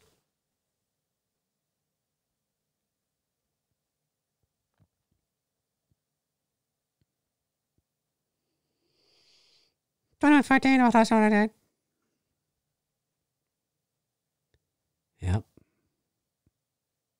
What's this now? This is Karen's house. Karen's house. What are the police doing here? I thought the world was a nice and cozy and friendly place. Her Christmas sweater, folks. Her Christmas sweater. So annoying. Well, she's supposed to be playing this not naive. Like literally hate her. Oh, but I you know, know what I mean. I know.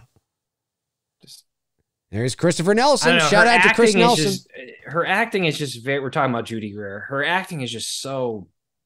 Well, I think maybe she's trying to come. That's maybe her role. Is she's naive and a little dipsy. Mom. Man, that's why like when he gets her and kills, I'm like, yes, like oh my god, such a great payoff. Yeah, but I didn't like the execution of it though. It was a little too stylized for me. Well, I think in the kill sequence with her, clearly, if you've watched any of those old Hitchcock films, that's what they were trying to do. Oh, for sure. It was very Hitchcockian type film 100%. Style. The Janet Leigh. Here it is. Here it is. Here it is. Sorry, dude. Here it is. Yes. No. Getting denied, buddy. And here's the thing. She should have pushed him away like 5 seconds before that, because look how close he got before she pushed him away. What was she thinking he was doing? Oh, you think she was doing it on purpose? Well, dick tease there. Because you are right. I never noticed that. She look how close let him get really close. Yeah. I mean, because look. When a girl is like a no, he ain't getting that close. You know what I mean? That close. No, you ain't getting any. Well, maybe you ain't getting anywhere near that safe space. She's like, nope. Maybe that's proof there's a chance. Maybe she was thinking about it up until the last moment, and then she's like, no, your breath reeks. You're weird. Get out of here. Yeah. Oh, there it is. She dictates. Now this I like. I do like this moment when he looks over and he sees what's his name's backyard? Mr. Elrod. Yeah. Elrod. Yeah. But I like that he's there. He looks over. He sees Michael standing there. I like that. I like the way it looks, how Michael's in the shadows under the trees. I think that looks really good. I like it. I dig it. This whole scene, I mean, yes, Oscar is drunk, so the scene has it's not as serious and as intense as I think it could have been, because Oscar is playing, he's having some laughs here. He's like, have you ever had a girl like run out on you or whatever? Like, it's like, okay, like I get it. It works. I get it. But it could have been darker and more intense. It could have been more intense. But the idea to use the motion sensor lights on, he's there, not on, off, on, great, totally awesome. Yeah. It's one of the more effective scenes in the whole movie. Sure. There he is. Like, love it. Love that shot, backlit, so he's basically silhouetted. Yeah. And I remember when that happened, the audience was like, oh, no. You could hear like people in the audience going, oh. Right. There he is. Oh. I wish this scene was prolonged. Like, I wish we could have like prolonged these scenes that were very Michael and Halloween. You know what I mean? Oh, I don't mean prolong, for like 20 minutes, but just a bit longer than what they were. Build it up a bit more. Nurture it. Noodle it. Maybe she did like him because she does go back. You know what I mean? Well, she hears her. I mean, she's still, still her friend, I guess. He could have been faking it. Could have been faking it. Yep. He's dead. Oscar. This right here. Yes, yes, yes, yes. This track is hot. Oh, yes, yes. Listen to this, baby. Listen to this. Boom. Boom. Definitely one of my favorite new scores that he did in this run. Yes, for sure. Unfortunately, they cut this shit way too short. Did. I was just saying that. I don't know why they did not prolong this and make it a good Michael stalking Allison scene. I was just talking about that earlier. You should have her right now. You should have her running. She's screaming. She doesn't know where to go. She's like, what the fuck? Somebody help me. She runs into somebody's backyard. She hides behind somewhere or something. But here she is. It's already over. It's already over. And here it comes. Done. It's like, no, what are you doing? Again, just as we're starting to pick up and get good, it's like, yes, you can feel the momentum, the suspense, the Halloween, the chase, the Michael, the stalking, the lurking. It's coming there. People right now are watching and going, Dave, calm down, Dave, calm down. But it's calm true. Down, Dave, it's okay. It's okay. It's okay. But that's what I'm talking about. Exactly. It's not that serious. The sweaty nostril. But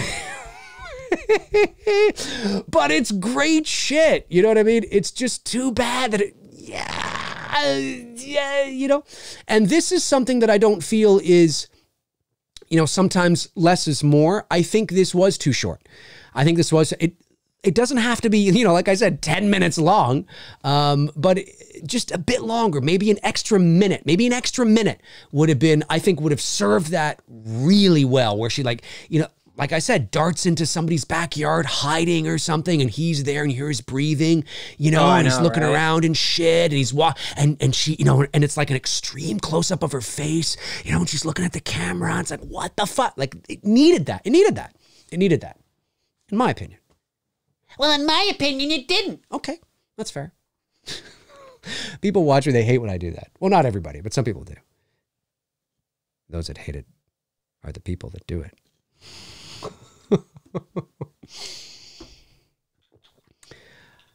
Just having fun, folks. Everybody calm down. I wonder if he got peanut butter on his penis there. I think he did. That should have been an on-running joke through the entire film. Peanut butter on my penis. Yeah. At every opportunity he has to say it, I think he should say it. Absolutely. And then Karen turns and was like, yeah, we know, honey. We know. We know you got peanut butter on your penis. No, she should have turned around. It's the only way it's going in my mouth. Oh, God. Good night, everybody. Good night, everybody. I don't think Karen would say that. She seems too prudish to say something like that. No, I don't think... Laurie, however, the way Laurie is in this movie probably would. I actually don't think that Allison is in love with her husband here. I don't think so. I think she tolerates him. You mean Karen? Karen, thank you. Sorry, Karen. That's right. Sorry, that you just got all. A whole other thing there. You got a whole other thing there. It's a whole thing. Oh, listen. Here's Paul the Pumpkin again. Hi, I'm Paul the Pumpkin. 11 days till Halloween ends, 11 days till Halloween ends, Laurie Strode. Thank you, Paul. I hate the look on Sartain's face, too. He's looking at him like all like serious and devious. Here it comes. I want you to run him over so I can put on his mask. He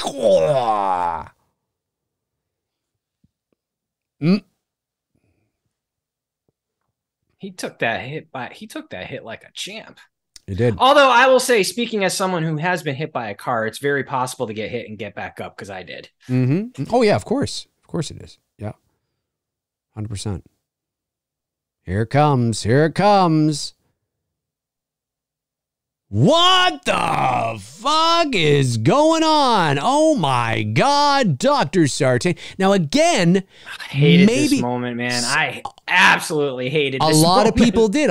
It was like a 180. A lot of people did. There are people that don't believe that. There are people that go, no. Here's why.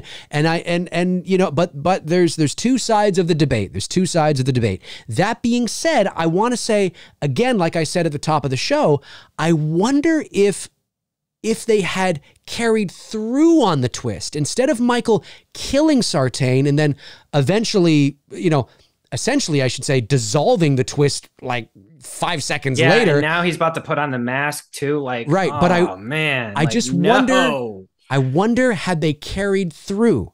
I'm not saying it would have worked, but I wonder had they carried through on the twist, would it have then been more, would we have been able to kind of get on board with it a bit more? Oh, I remember when this happened, I was like, what? God, he gets up and he's wearing the mask. He's wearing the mask? Man, this is terrible. No. Yeah, that's a Darth Vader no moment. No, George, no. And then instead of erasing it in Revenge of the Sith, he adds it in Return of the Jedi.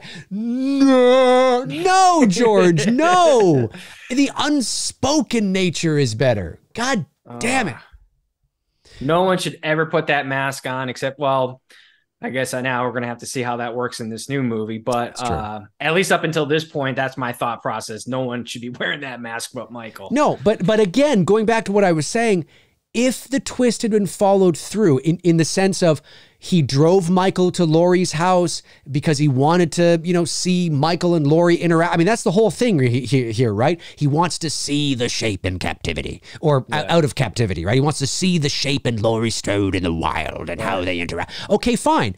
But that never happens because Michael kills him, essentially dissolving the momentum that like the twist. So it feels kind of okay. And I just sometimes wonder, although I don't agree with the choice to do it in the first place, I wonder if it would have sat with fans better if they had just carried through with it and seen where you go with that.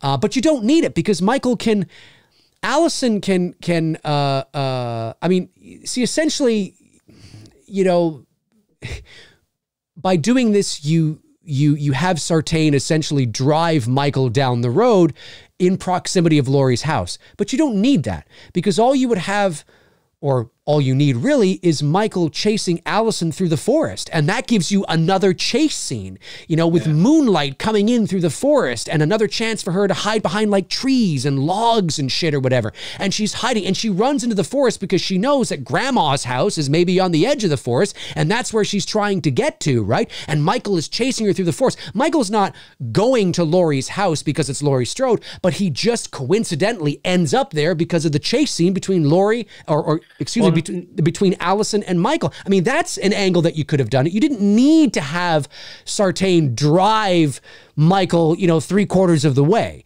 right? There's also a point that people are bringing up, and I will testify to this, okay, as somebody who, like, I have a 150-pound sandbag that I will pick up and throw, like, work out with, like strongman strength training. And it's heavy and it's hard. Yeah. And I did one the other day wearing the Michael Myers mask. And I struggled with it because I was struggling to breathe properly through the mask. And I did it. But as people are bringing up here in the chat room, Sartain is picking up a guy who's 6'3", dead weight, and carrying him with one arm to the car. He's not doing that. Well, Sartain's ripped. Yeah, well, he's got to be either that or he's on fucking steroids. Sartain, if you didn't know this, if he was topless, he's with one arm, right? That's busted from being shot, by the way, nonetheless. Yes. And he's able to pick Michael up and put him in. Yeah, come on. Sartain has 36-inch pythons. I don't know if you know this. but he does. 150-pound dead weight, when I'm doing that with sandbags, it's fucking hard to do. I got to tell you that the humor conversation between Christopher Nelson and the other actor, the cop humor in the car, that didn't bother me. That bothered a lot of people, and people thought, oh, that's their tip to the humor in Halloween 5. No, it's not their tip to the humor in Halloween 5. It's just two cops hanging out, talking shit. That's what it is, right? And according to Christopher Nelson, it was largely improvised. So that didn't bother me at all. I actually thought that was good. It was good, natural banter back and forth that cops would do in that kind of a situation. Sartain was able to pick up dead weight like that and bring him in the car with one arm. He's jacked, man. He's jacked. There she goes, right? There she goes. So this could have happened earlier. Michael could have, got up, killed Sartain, quote unquote, killed Hawkins, but didn't really kill him. And then Allison's like, oh, fuck. And she leaves and runs into the forest and Michael chases her. You could have done it that way. You could have done that. That's a cool shot, though, of Michael. Boom. And then what the fuck? Would have been awesome when he says, say something if Michael farted. Yeah. But he steps on his head. His entire Squashes it like a grape. I know. His entire head is plastered, just completely smashed into smithereens. It was a very Jason Friday the 13th kill, mind you. Oh, absolutely Friday the 13th. That was very 100%. That was way out of character for Halloween. Yeah.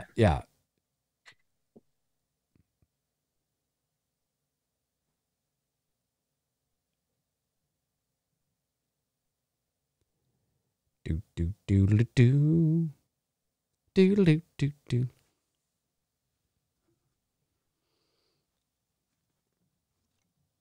His head looks more intact there.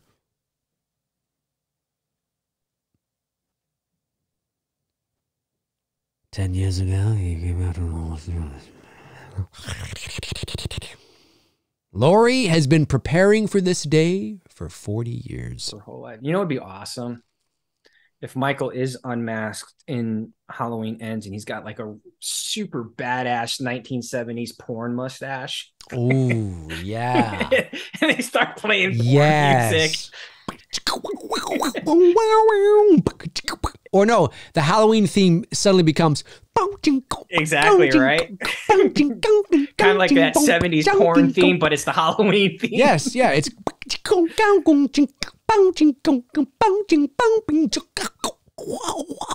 that's the Myers house, Dave. There she goes. She's running. See, this should have been like fuck, man. I want a chase scene. Kind of a Friday the 13th-esque vibe to this. I know. Running through the woods. It is, but this was an opportunity. This was an opportunity for Michael to be chasing her. Absolutely. And again, that gives you another chase sequence with some great music. She can be hiding, behind a tree, a log, yeah, whatever. They didn't do Allison justice with the chase sequence. They could have really capitalized on it. And they didn't. The best, most suspenseful moment in Halloween Kills, and we'll be talking about it when we watch it, is with Lindsay. And when she's hiding from Michael, who's searching for her, she's hiding kind of down by the water in that little alcove by the tree or whatever. And she's there and the shape's looking around, whatever. Some real great, genuine suspense, and the moonlight's cascading in on her face. I wanted more of that. More of that in that movie and more of that in this movie. I'm with you. Oh, here he comes. There it is. Ray's goodbye. Ray's goodbye, ladies and gentlemen. I personally still call it the shape stocks because that's what it is. Christopher Nelson knocked it out of the park with these effects, though. He knocked it out of the park with these effects. I will say I love the original. I love the original shape stocks theme, but I do like this just slightly better. Slightly better. Because of that added extra bass note that he's adding in the synth. Mm-hmm.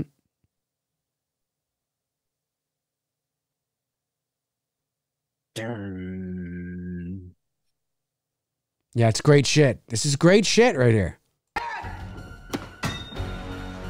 Boom. Michael's here. Get downstairs. I remember this was a clip that they released in 2018. I remember watching this going, oh yeah, I'm fucking digging it. What's wrong? Michael's here. Who's Michael? Yo, daddy. They're not brother and sister. They're not brother. That's true. Your real father is Michael Myers, ladies and germs. Who's Michael? Your daddy. Your daddy. Credits roll right there. What? Right? Everyone would have been like, wait, what? What the fuck's going on? That makes no sense. Now, I will say that this is one of the scenes that I quite like in this movie, when Michael bursts through, the hand through the door and that kind of stuff, and lifts. Some of this is not, I don't know if that's Christopher Nelson's hands.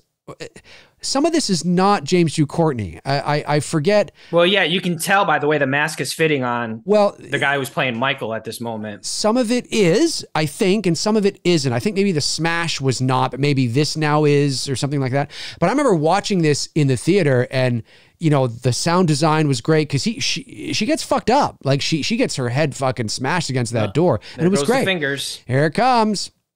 And I remember this surprised me. I remember going, oh shit, they actually shot off two of Michael's fingers. I was like, damn, man. Gotcha. Nope, not yet. Not yet. Fucking it's coming. That line. I hate that line.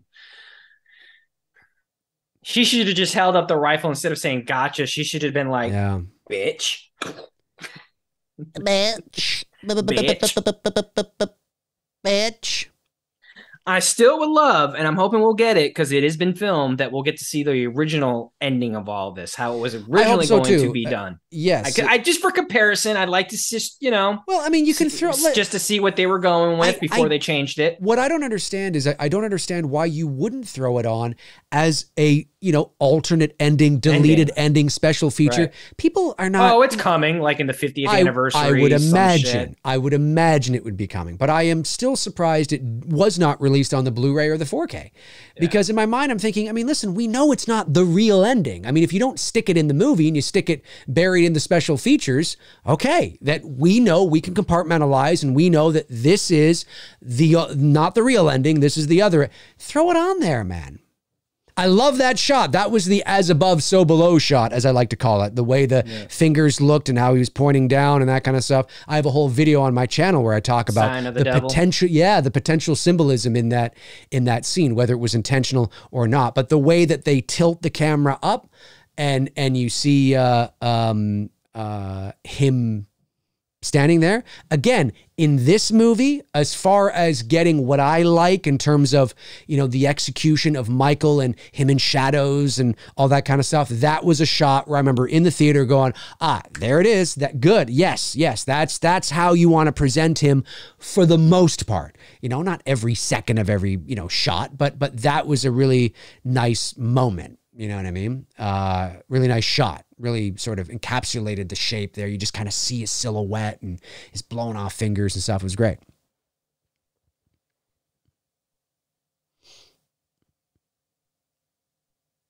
Yeah, I've come to like this movie and appreciate it more because of Halloween Kills. Unfortunately, it's not. Yeah, there's only a couple of moments that I'm kind of like, you know what I mean? The gas station, I think that should have been done at night. I'm never going to sign up for the Sartain shit, like that twist, none of that shit. Well, for me, I still am that this is a very good modern day slasher horror movie. It's just ultimately not a great Halloween movie. It's decent. But when I say not a great Halloween movie, I don't mean it like, Resurrection, you think, or Part 5. I'm talking about in sort of the things that I see as missed opportunities, that I think would have elevated the film even more in my estimation. But at the end of the day, Halloween Kills has made me like this movie more. However, it's not for the reasons you would hope. It's not because Halloween Kills is so good that it's made me like 18 even more. It's because Halloween Kills, for me, in my opinion, not all of it, but for the reasons that I've always said, is such a drop off that it's for the opposite of what you would hope. But we'll see how ends.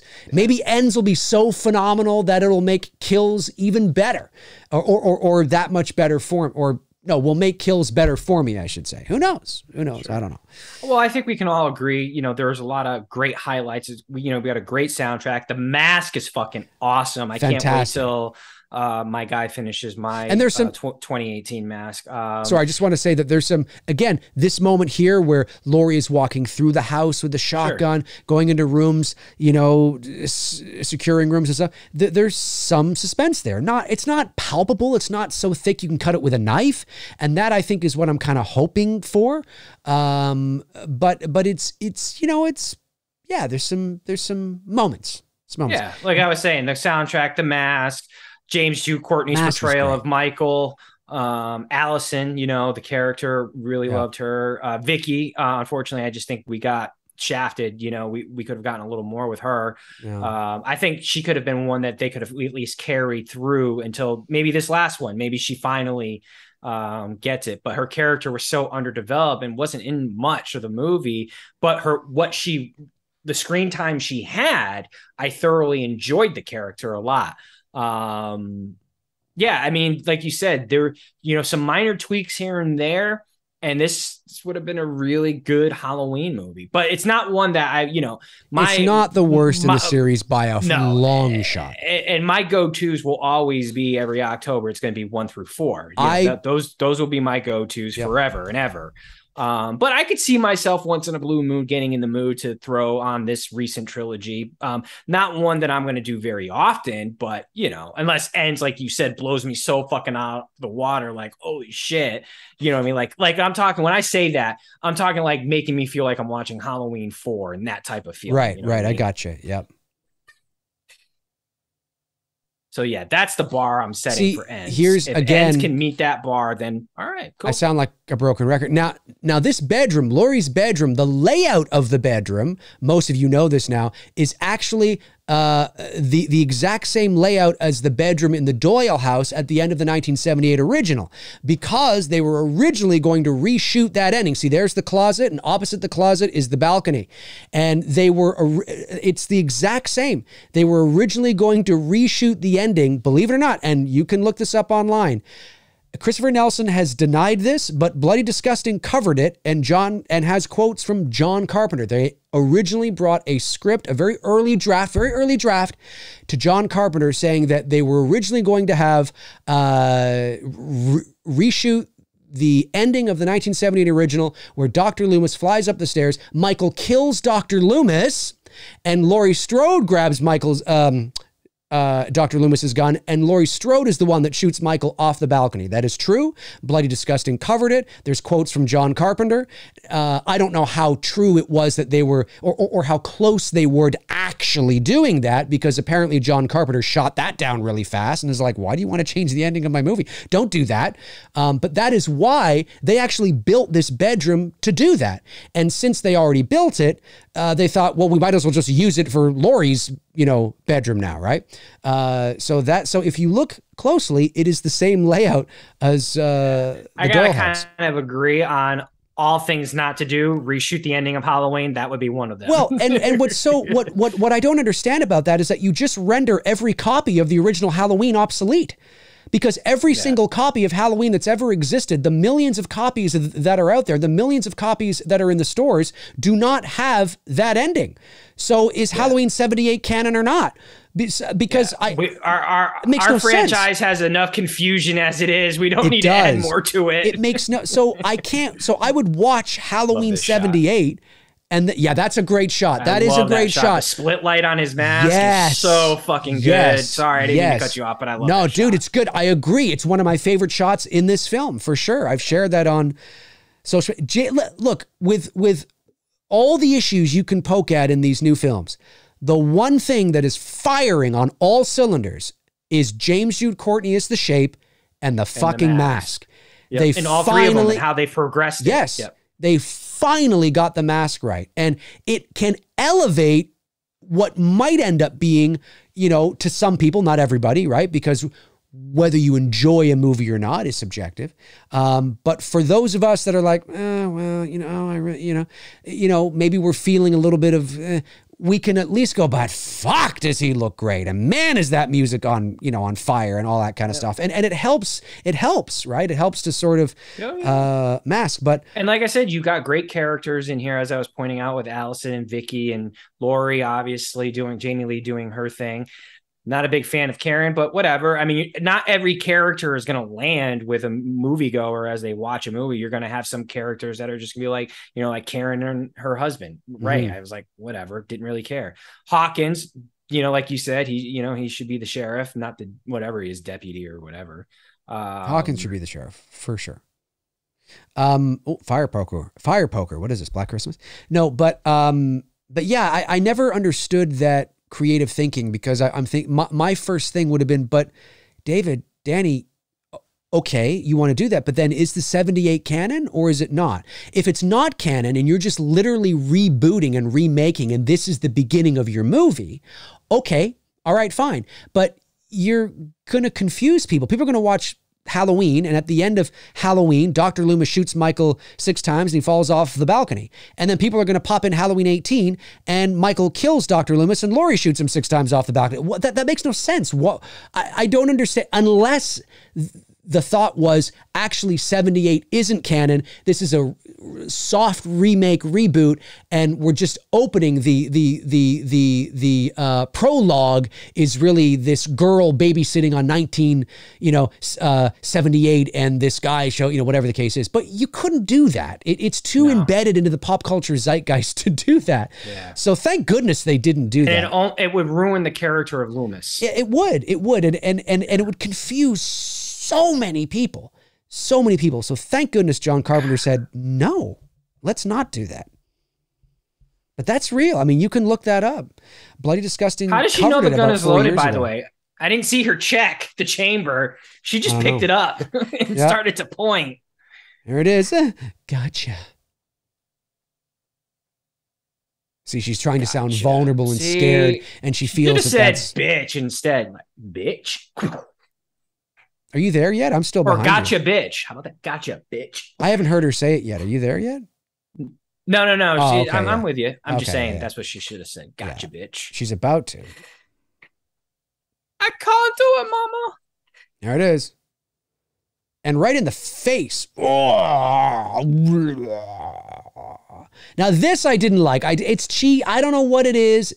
There's something about it seems like they were trying to do like what he did to her in the original. She's doing it to him. It doesn't look like this anymore to me, but I remember when I watched that, and I believe that's Aaron Armstrong right there lying on the floor. I think this is Aaron Armstrong that does the sit-up. That's not James Jude. I believe that's Aaron Armstrong, if I'm not mistaken. Or at least it was Aaron Armstrong that fell down the stairs, if I'm not mistaken.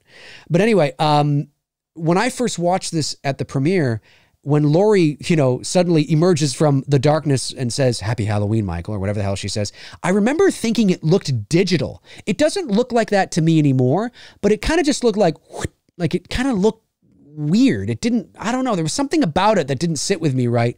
And I thought Happy Halloween, Michael was just a little too 80s Arnold Schwarzenegger one line. Like it just felt like, it just felt like you wouldn't say that, But again, I mean, I'm these are nitpicks. In terms of production value and presentation, they're the best Halloween movies we've had in years. Well, the way it looks, 4 anyways. Yeah, well, yeah, but I'm saying in terms of like the quality and the filmmaking and the, it's very competently made, well done films. I don't agree with every creative decision, obviously. I like this movie better than Kills. There's things in Kills I like too, but overall Kills just didn't work for me at all. And it's made me appreciate this movie a bit more. So I'm very curious to see where we're going to settle with ends. But at the end of the day, they're not, it's not like Halloween Resurrection or something. And this piece of music is great too. The whole fucking soundtrack is great.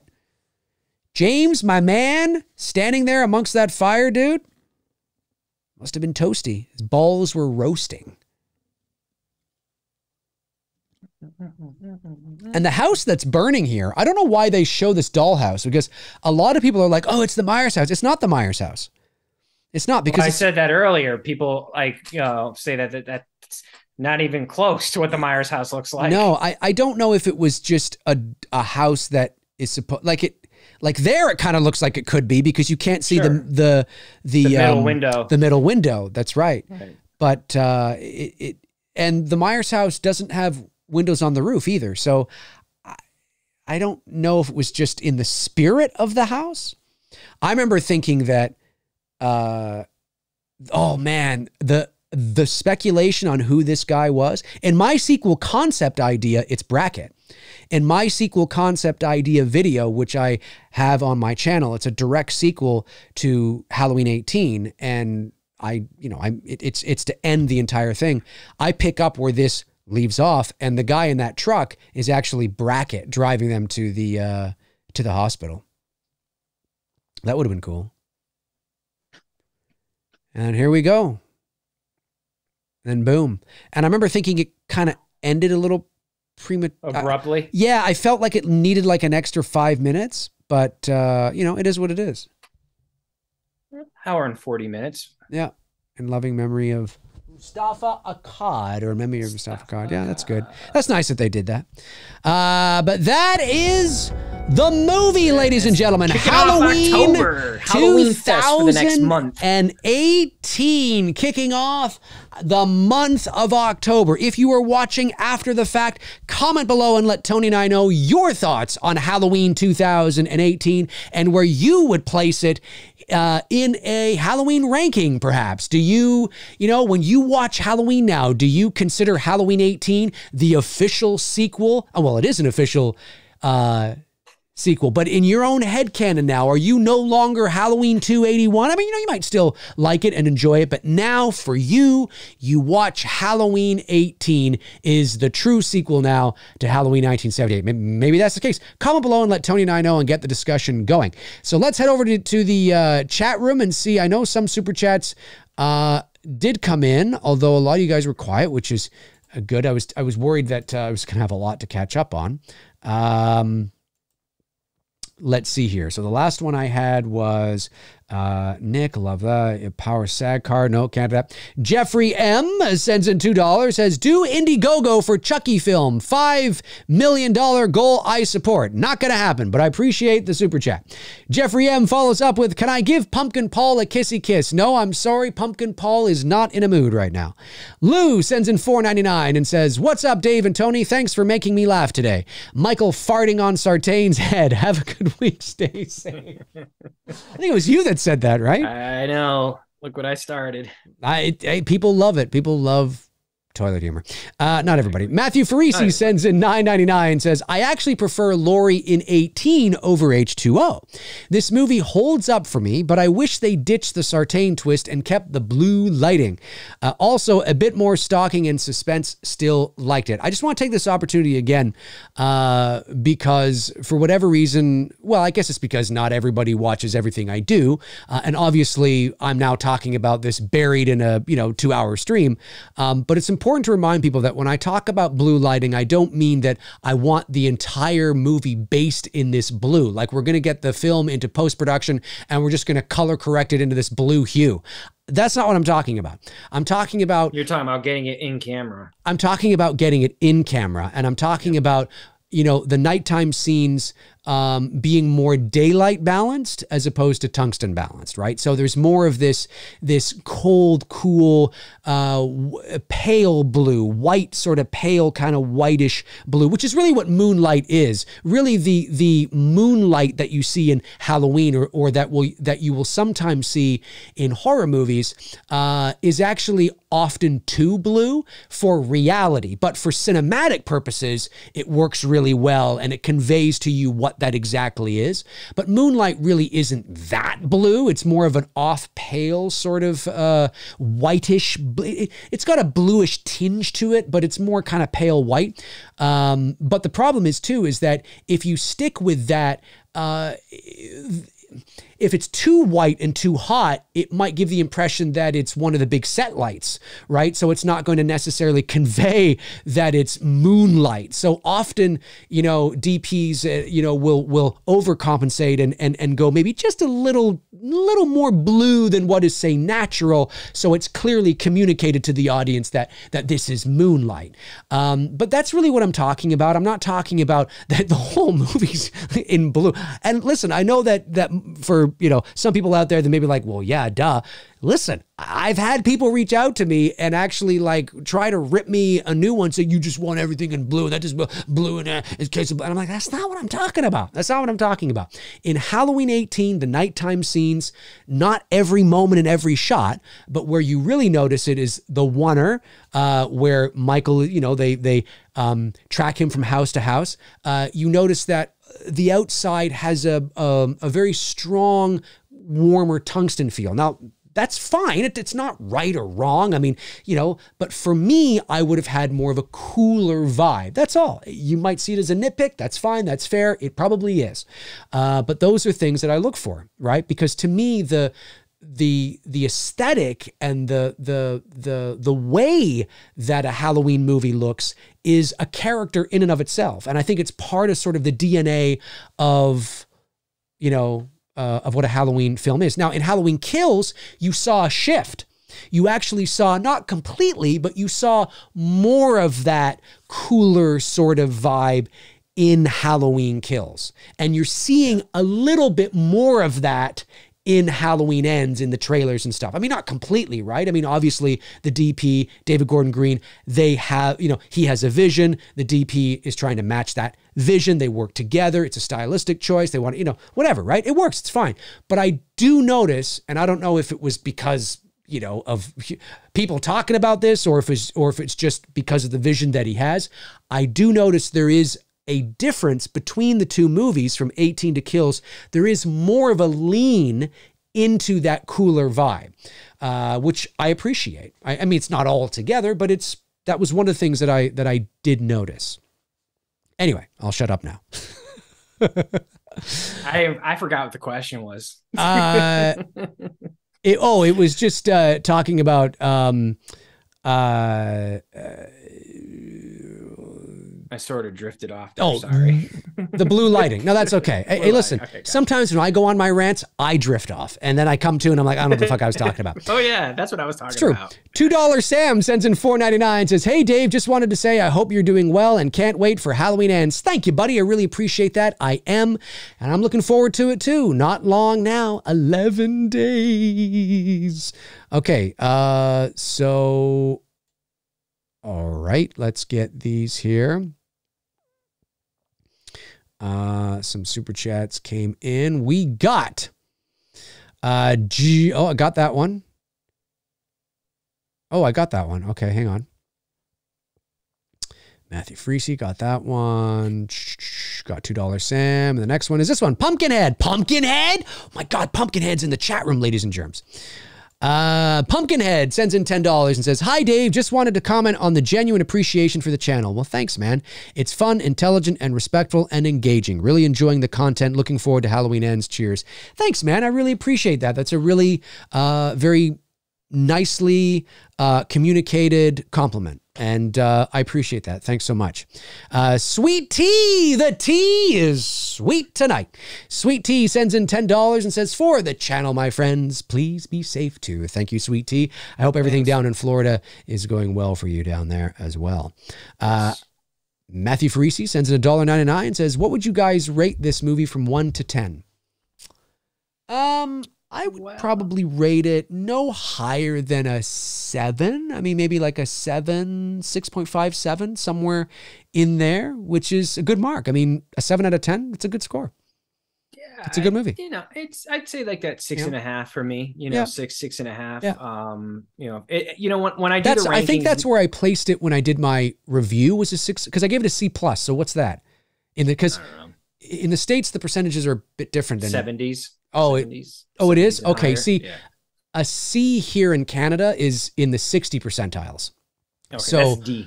You're in the D range. Yeah, exactly. D's for us are in the 50s. So it's kind of weird that way.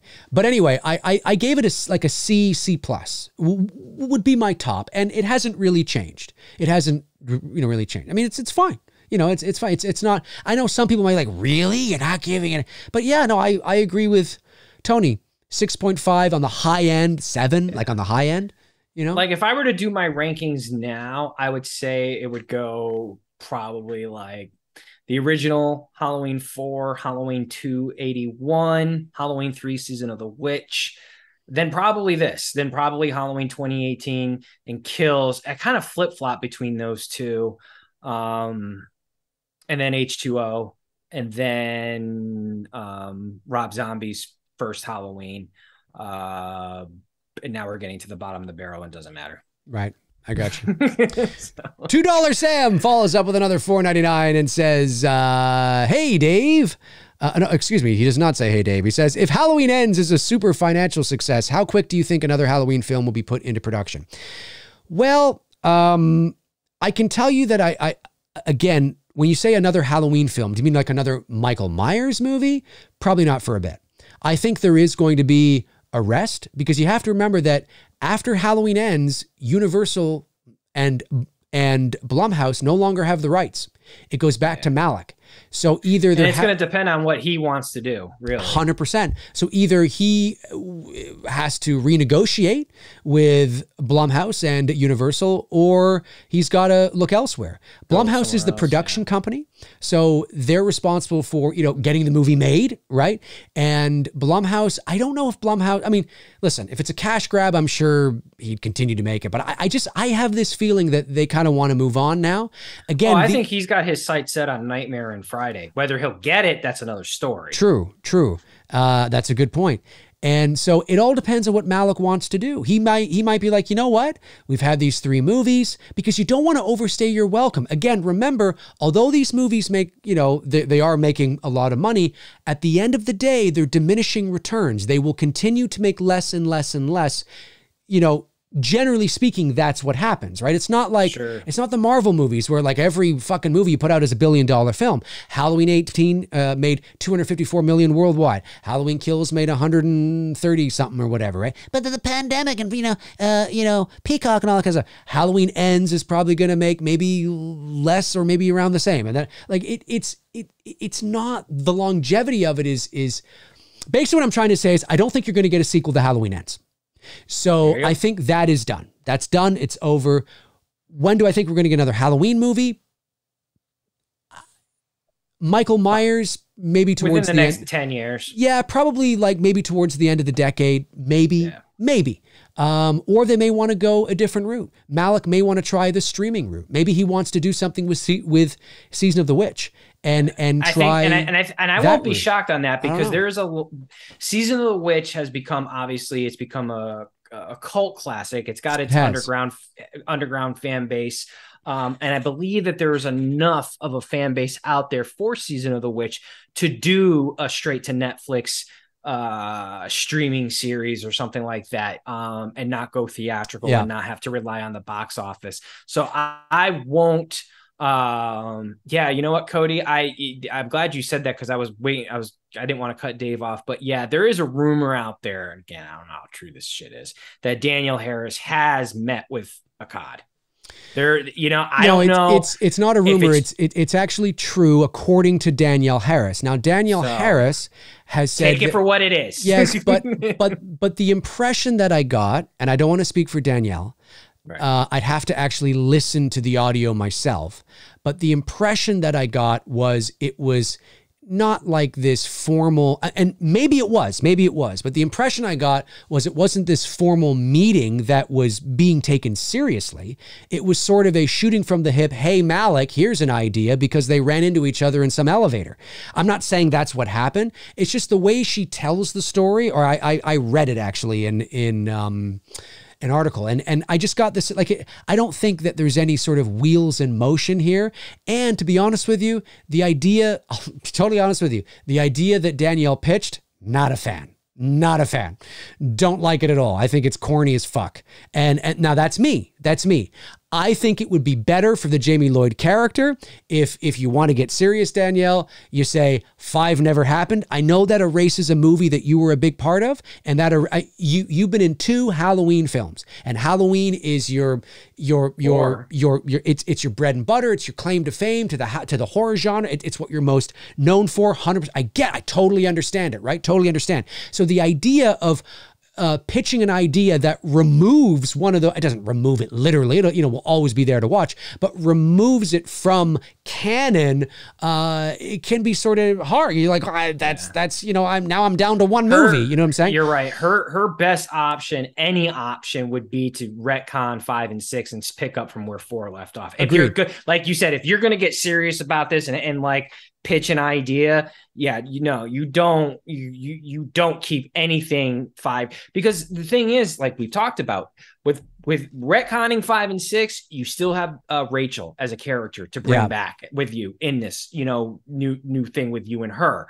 And I think fans would really be more open to that idea than, what was the idea she pitched again that she said? I forget what it was, but it was lame. It kept her psychic abilities there, and it kept it did. I think it did anyway. It was something. No, I know. Like I'm just saying, no, we're not going down. But look. For those that are holding their breath, thinking this is going to happen, you have to understand that part of the thing that the studios want to do is appeal to the mass general audience, and this is going to be confusing as fuck.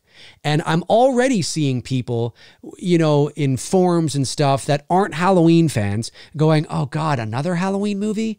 Oh God, another, I'm so tired. People are tired of it. There needs to be a break. There needs to be a break. And I don't think the arguments, Dave. I don't think they're coming for you, Dave. Listen, I don't think the right thing to do is, this is over. Now let's just jump right into retconning, 5 and 6 and doing a sequel to Halloween 4 and presenting that. People are the general audience is going to go, what the fuck is this? Didn't we just have this? What is going on here? That's why trailers are cut the way they are. That's why they show things the way they do in trailers, is to get the general audience into the seats.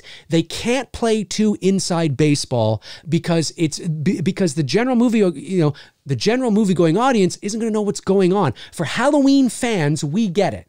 But we aren't the vast majority of the money-making machine.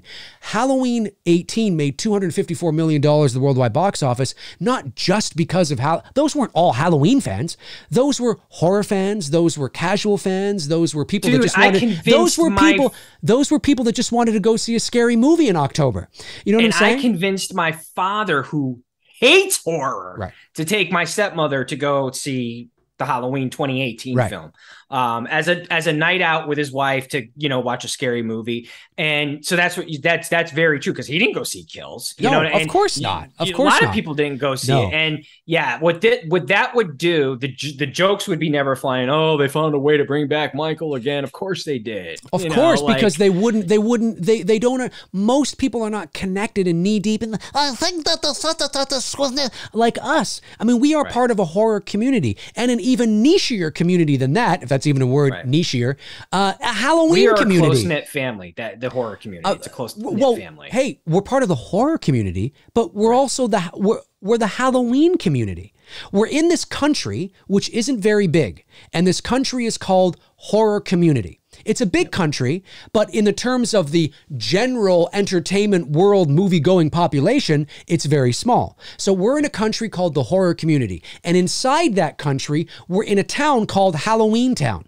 Because not every horror fan likes Michael Myers, and not every horror fan likes the Halloween movies, and not every horror fan cares about them to the same degrees that we do.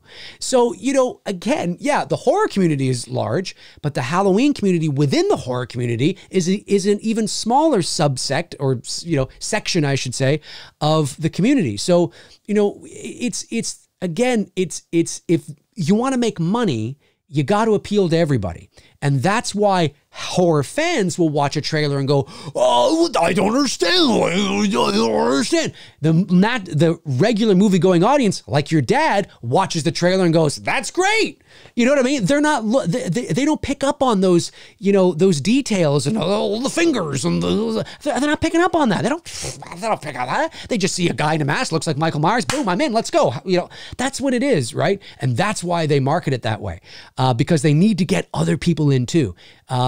So I just don't see suddenly this 180 happening where, all of a sudden next year we're getting an alternate Halloween 5 and it's going to be theatrically released and it's going to star Danielle Harris and Ellie Cornell. It's like, I don't see that it's right now. Wait a bit, let this marinate, fast forward. Maybe the ladies will be in their 50s, but maybe then you approach it. But now, right away, no. I think if Malick is serious about not losing any momentum in terms of the brand Halloween, I think he's probably going to look to streaming and maybe Season of the Witch. That's what I think. That's his best play. I mean, it really is right now from a business. Let Michael rest. And I said this a week ago on our stream, man. Let's get a little 80s nostalgia here and let Freddie and Jason, both of them, I mean, both characters, let them rule the box office for about 6 to 8 years with a few movies. You know what I mean? True. I would love to see that because the two characters have been dormant now for just too long. I mean, way too long. Yeah. So I think it's time to resurrect those two and let them, let's get a little 80s nostalgia feel. And Season of the Witch goes to streaming and, we'll see. Yep. Yeah. AK Channel TV sends in $4.99 and says, Tony, what do you do for your sandbag training? I just started and I wanted to know what exercises and weights you use as you seem like a strong dude. Well, Tony's got 84-inch pythons and 36-inch thighs. So go ahead, Tony. My thighs are big. I will say that. I've worked hard. For sandbag training or for weights, I do predominantly dumbbells and kettlebells. My dumbbells go from 10 pounds all the way up to 80 pounds right now. My kettlebells go up to 70 from 18 pounds. But with kettlebells, it's different. It's different weight going up. It's not going up every 5 pounds. It's usually going up about every 10 to 7 pounds with kettlebells. Now, as far as sandbag training, honestly, man, I looked up a lot of that shit online myself. There's so many different. Rogue has a few videos out there. Rogue Fitness, because that's two of my sandbags that I own are by Rogue. But just basically the basic strong, and strongman sandbag strength training is other things that I look up.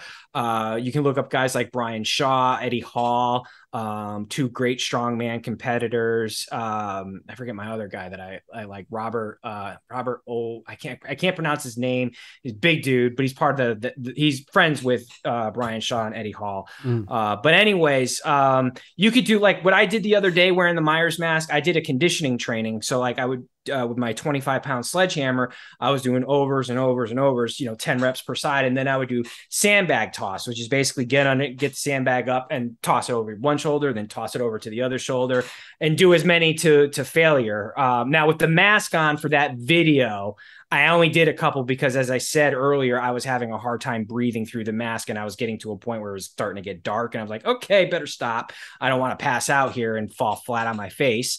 So you can do that. You can do toss overs. You can do sandbag carries, which is really great. I do sandbag carries a lot where I pick it up and, I'll carry it a certain amount of feet and then carry it back. So you can do front squats with it. Another, I do a variation is an offset squat. I can't do it with the 200-pound bag yet, but I can do it with the 150, whereas you have the sandbag on one side and you just do a squat and then you do it on the other side and do another squat. But just YouTube, buddy. That's what I did. I bought a 150-pound sandbag and a 200-pound sandbag. And I got my sand at Home Depot, $5 for a 50-pound bag. Can't beat that. So to get all the sand I need, it cost me about $20 for the 150 and it cost me $25 for the 200. So you're not dropping, and I get the play sand. What parents would put in their children's. I like the fineness of it, and it doesn't. If it rains, it doesn't get like all like clumpy. That's the word I was trying to think of. Because that's how they make that specific. Because sometimes I'll leave my sandbag outside and it'll rain and shit. But don't lie, it's for your sandbox. I know, right? I got my sandbox. You got your sandbox playing with toys. Oberst. Thanks, Cody. Yeah, Robert Oberst. He's part of the Shaw Hall. Great. Watch them. Just they're always giving tips on strongman, because that's really what the sandbag is in kettlebell, heavy kettlebell trainings. That's what they're designed for. They're designed for strongman training, and it's not like just going in and doing reps and stuff, because you're using your body in a different way and you're developing more of a fundamental strength rather than just like, oh, I'm benching 300 pounds and, you know, Right. whatever. And it's great. I like incorporating those styles of exercises into my traditional regular, you know, weight training and stuff. Cause it's a great way to keep yourself fit, strength, and finding a different strength inside of you that you didn't have. And yeah, you know, you'll believe me, dude, you look up sandbag training on YouTube and you'll find like so many of them out there, and then just come up with your own shit, you know, put it into your own type of conditioning routine. There you go. Challoween sends in £1.79 and says, must have been Ted Hollister and not Hawkins in H18. Shit, Earl. Shit, Ted Earl. Hollister. It's Ted Hollister. I'm still waiting for the movie of who's the guy in Russellville? Oh, Charlie Bowles. I want a Charlie Bowles, Ted Hollister, and Bucky. Yes, Halloween movie. yes. Ted Hollister, what I Charlie want. Bowles, and Bucky walk into a bar. Yes. $2 Sam sends in $4.99, says, I know it would never happen, but would you rather see a continuation of the Thorne timeline or H2O timeline?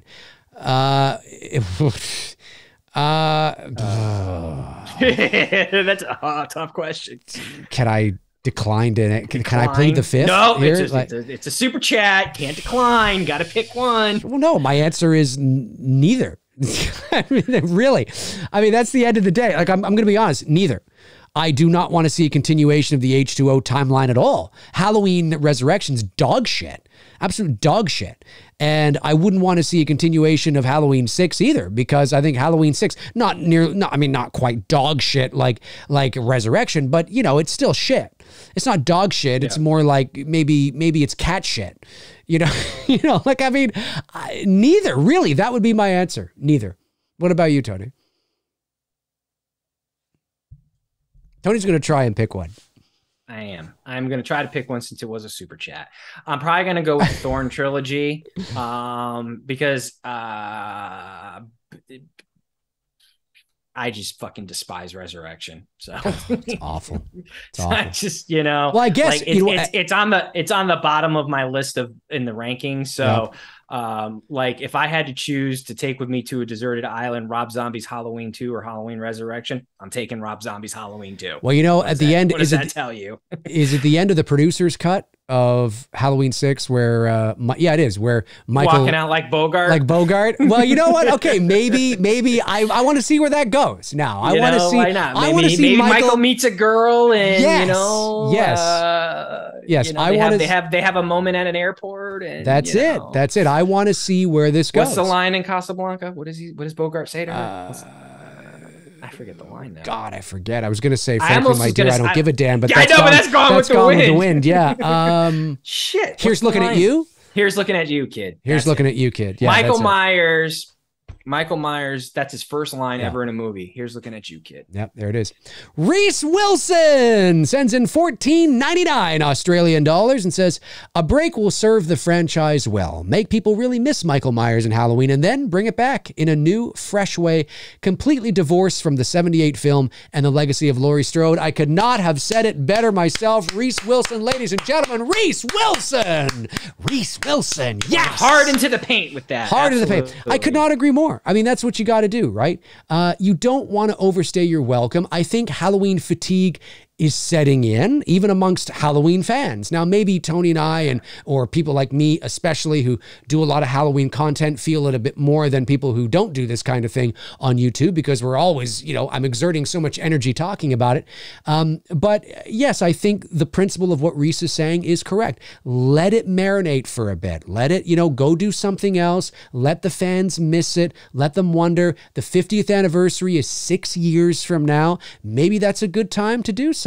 I don't know. You know, who knows? Yeah, I had that discussion the other day, briefly with someone who, I don't know if they were getting hostile with me when they sent me a DM, but they were just like, somebody on the internet getting hostile? I've never heard of this. Right. I've never heard of this. Well, I don't know. That's why I didn't want to, I couldn't, I don't know the tone that the person was coming, but they're asking me that question, like, why don't I just create Michael photos? And for that same reason, I would be so burnt out if the only content photos I were creating on my photo shoots was just Michael Myers. It's a breath of fresh air when I do a ghost face, or I love doing the Leatherface shoots because I'm in the perfect location for it. All the locations I do those at, those have been some of my favorite shoots to do with my friends.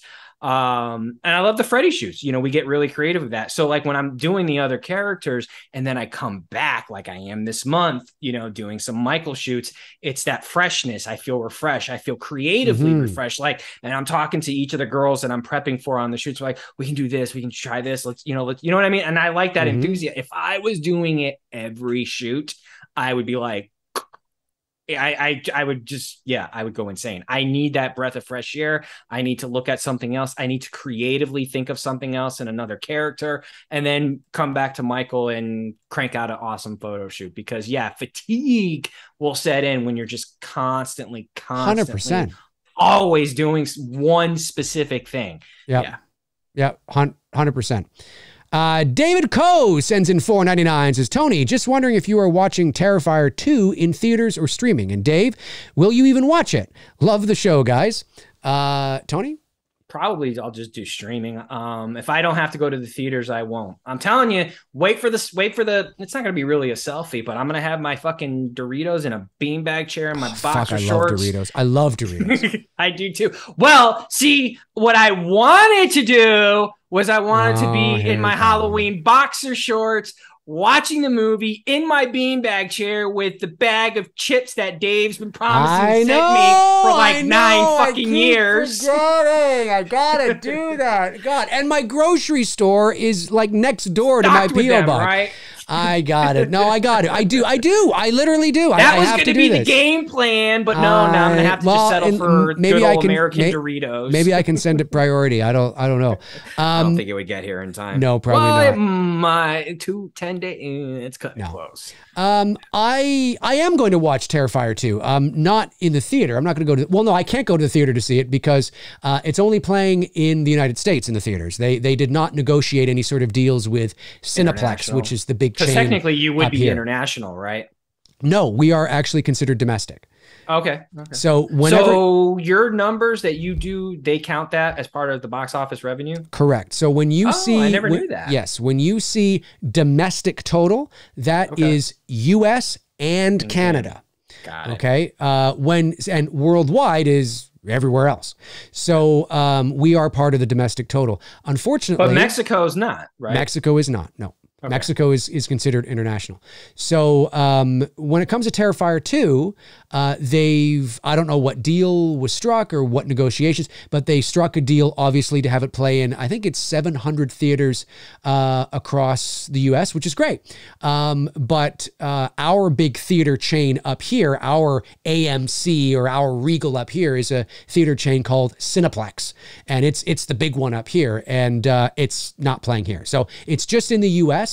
right now. Now, that doesn't mean that maybe if it's successful or maybe they won't, maybe in the future, who knows? But right now, no, I can't see it unless I watch it on streaming. So that's where I will watch it.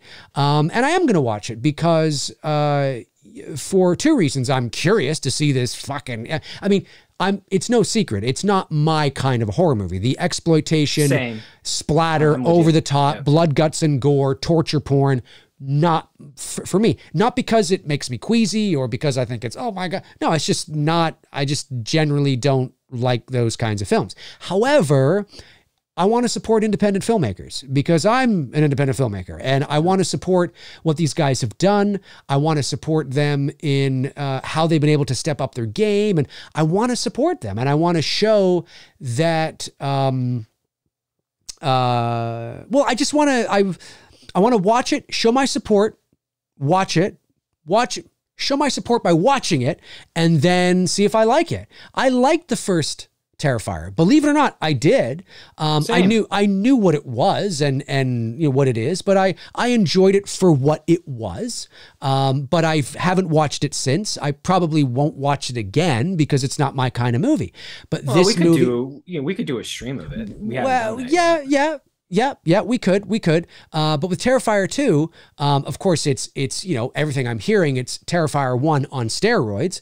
So I'm looking forward to seeing that from purely a curiosity perspective, and I want to support the guys, and gals, the guys and gals, of course, that made this movie. But it's. Even if I could go see it in the theater, I probably wouldn't, because it's not something that I would necessarily go to see. Although maybe I would, because that's a way to support them as well, right, through the box office. So maybe I would. But yeah, no, I'm definitely going to watch it for curiosity's sake. Whether I like it as much as everybody else is seeming to like it, I don't know. I mean, you guys know me, right? It's not my kind of movie. However, I'm going to watch it, and I will probably let you know my thoughts on it based on the context of what I'm watching it in. So I'm not going to go in, I mean, Dave, it's not your kind of movie, so obviously you're going to hate it. No, not at all. I'm going to watch it, and I'm going to remember the kind of movie it is. It's this kind, I know what I'm getting. So I'm going to judge how I feel based on what I'm seeing. And by all accounts, I'm sure they've done a great job. It's really what Terrifier really is. It's a slasher movie, yes, but it's actually what is called a splatter movie. That's actually a real term. And splatter movies were really, I think it was George A. Romero, believe it or not, that came up with the term splatter films. And it really is because it was to differentiate. There's a lot of, like, back in the 70s, there were a lot of these Meat Cleaver Massacre, Meat Cleaver Massacre. The Hills Have Eyes is often considered Hills Have that. Eyes, crazy over the top horror movies. That's kind of what Terrifier is more or less paying a tribute to, because I don't know if they make them anymore, really. Well, that's true. Like Hatchet that Harris did, I guess, right? Isn't that? But hers? Terrifier is a bit of a Terrifier is an like there are splatter films, and then there's exploitative films, and these are films that are really about like real excessive gratuitous gore, body mutilation, all that kind of stuff. And that's what Terrifier is. Terrifier really, and I'm not knocking it. I'm just, let's call a spade a spade. Terrifier, and certainly Terrifier 2, is a exploitative, gratuitous, over the top torture porn, body mutilation, blood. That's what it is. And it makes no apologies for it. And that's a good thing. There's nothing wrong with that, because there is an audience for it. But that's really not my kind of horror movie. But I got to watch it. Like, I watched the first one because I was like, well, what? Somebody gets split in half. Well, I got to watch this. You know what I mean? Because curiosity gets the best of you, right? So now that they've elevated it to steroid level, I'm like, well, I got to watch this, but I'm going to watch it within its context and be fair that way. But is Terrifier 2 a movie that I would probably watch on the regular? Probably not. You know what I mean? Because it's not, I'm more of a theater of the mind, mood, atmosphere, suspense kind of guy, right? So I was just saying that, reciting that shit last night, because I watched the original Texas Chainsaw Massacre, for a movie that has the title Texas Chainsaw Massacre, you would think it would be one of the, but it's not. There's next to no blood in that film. And what Tobe Hooper did, he made your skin crawl with the way he filmed that movie, the framing of shots at certain times, and drawing out scenes to make you feel uncomfortable. That to me, I will take that type of scare, and it still gets to me. That dinner table scene when she's there and they're just fucking with her, it is so intense. I will take that, and that will get under my skin more so than watching Terrifier. Terrifier, I'm like, all right, they're getting fucked up. Okay, moving on. Like, it doesn't affect me the same way, because it's just... Well, and Terrifier is one of those movies that especially since, again, I haven't seen part 2, but obviously I know people in the community that have, and I've seen their reviews, and I've watched the reviews and everything they're saying about it. Clearly, this is a exploitative torture porn event film. And the reason why you go to watch this movie is for exactly what they're doing. For that reason. Yeah. I want to see Art the Clown, which is a cool character. You got to give credit where credit is due. He's a cool looking character. And David Howard Thornton does a great job. 100%. But clearly the draw is Art the Clown, killing people in the worst, over-the-top, graphic possible ways imaginable. That's what the film is. And that is a very niche section of the horror genre. Now you're seeing a lot of sort of horror channels watching it, but that's because it's really, like, I think there is a curiosity. I don't think, generally speaking, like somebody like Cody Leach, for example, I don't want to speak for him, but for example, I don't think generally he's a torture porn guy. You know what I mean? But he watched it because he was at the festival and he's like, well, I gotta watch this. This is crazy. It's really getting the curiosity of people because of how crazy it is. It's like when that first Hostel movie came out like 15 or 16 years ago. I still have yet to see that movie. Well, but now that is probably as extreme as like a major studio would get, right? But or like the first Saw film, those are like, oh my God, back in the day. Well, this Terrifier 2 is this elevated to the 5,000th degree. So that's why people are going to see it. I'm not knocking it. I'm just saying that's what it is. It knows what it is. It makes no apologies for it. And that's why people go to see it. You're not watching it for the story. You're not watching it for the great characters. If it has great characters and a bit of a story, great, then that's awesome. But at the end of the day, you're going to see over the top, gratuitous, crazy violence and blood, guts, and gore. And okay. And that's why I'm going to watch it, because I'm like, well, I got to check this out. So yeah, definitely going to watch it. And I want to support the guys and gals, because it's not easy fucking making movies, man. No. Let me see. Colin Murdy says, Dave, you should check out P2. I've seen P2. ATM. I've seen ATM. Grindhouse. I've seen Grindhouse. You're Next. Haven't seen You're Next yet. Really I've decent. Seen You're Next. You have? Is it good? Yeah. Really decent modern slashers that should get more credit. P2 I thought was great. Yeah. P2 was really good. I like that one. That's the one with the girl in the underground parking lot, I think. That's good. Okay, we got to go. I got to go here anyway. Let's see. David Lee Barron sends in $4.99, says, to our Lord and Savior, Tony Christ, what did you think of the movie Elvis? And Dave, do you do the stereotypical Elvis voice? As the snow flies on a cold and gray Chicago morning, a poor little baby child is born in the ghetto, and his mama cry. There you go. What did you think of that? Well, you thought it was great, right? I loved it. Yeah. It's one of my favorite movies of the year. I would probably give that the favorite of the year, probably as of right now, it still go to Top Gun Maverick. But definitely Elvis is up there. Will Austin pull down the Academy? I don't know. I mean, look, I've yet to see Whale, and there's a lot of great talk with Brendan Fraser's performance with that movie, and even Oscar run as well too. I finally managed to, like, because I got halfway through and it was just kind of one of those things like, well, I'm halfway there. Let's get to the end zone with this Dahmer series. Long. I thought it was just very long. And there was just certain episodes in the 10-part series that I'm like, I could have done without like this. Didn't really need it. But I will say the guy who played Dahmer, he's Quicksilver in the X-Men movies. And I can't fucking remember his name now. Really good performance. So, you got some heavyweights come Academy time, and it's gonna be very interesting to see. But first time, because it's a limited series, the Dahmer stuff, that probably won't be Oscar bait. It'd be Emmy contention probably. So then, because it's considered television.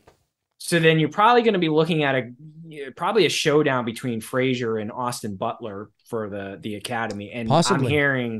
I'm hearing like nothing but just great shit on this Whale movie. I got to still see the Whale movie. Yeah, and I haven't seen it yet either, but I want to see that shit. But yeah, overall, great movie. Great movie. Yep. Corey _392 sends in $4.99, says, Dave, been following the channel for years. I love your content. You're a hell of a guy. Bittersweet that the Halloween journey is coming to an end. Well, thank you, Corey, for being such a great supporter for years. That's awesome. And yeah, it's bittersweet. You know what I mean?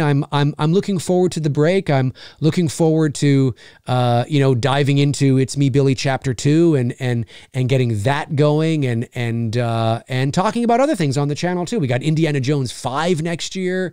We've got, and who knows what other awesome shit that's going to come down the pipe. So hopefully you guys, all you Halloween fans, will stick around, because, I know we love Halloween, but, there's... And if not, you can always follow me on Facebook, because I'm going to crank out those Halloween pictures for you to keep the content There you go. All right, I think we've got all the super chats. I got a question. Oh, sure, yeah. Okay, because I finally watched The Black Phone over the weekend. Oh, it was yes, good. The Black Phone. It was good. I enjoyed it. Clearly, remember, I don't know, this was like a few months ago when we were talking about how horror is going to need to refresh itself. And remember, I said to you, they're probably going to have to start pulling from some real life scenarios to start, using as ideas and inspiration. And clearly, my takeaway right away, John Wayne Gacy, obviously, it could be. Well, actually, The Black Phone comes from a short story that was written by Stephen King's son.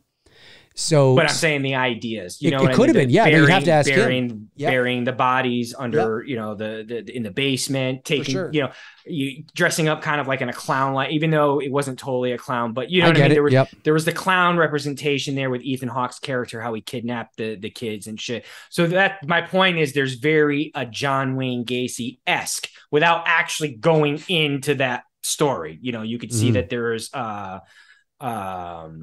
pulled some ideas from what happened there. But my question to you is, in the scene, because I want to get this movie and watch it, right, where the kid is watching the black and white film where the blood comes out of the sink and it's red. What fucking movie is that? When the dad is in the other room sleeping and he's looking to make sure dad isn't like watching.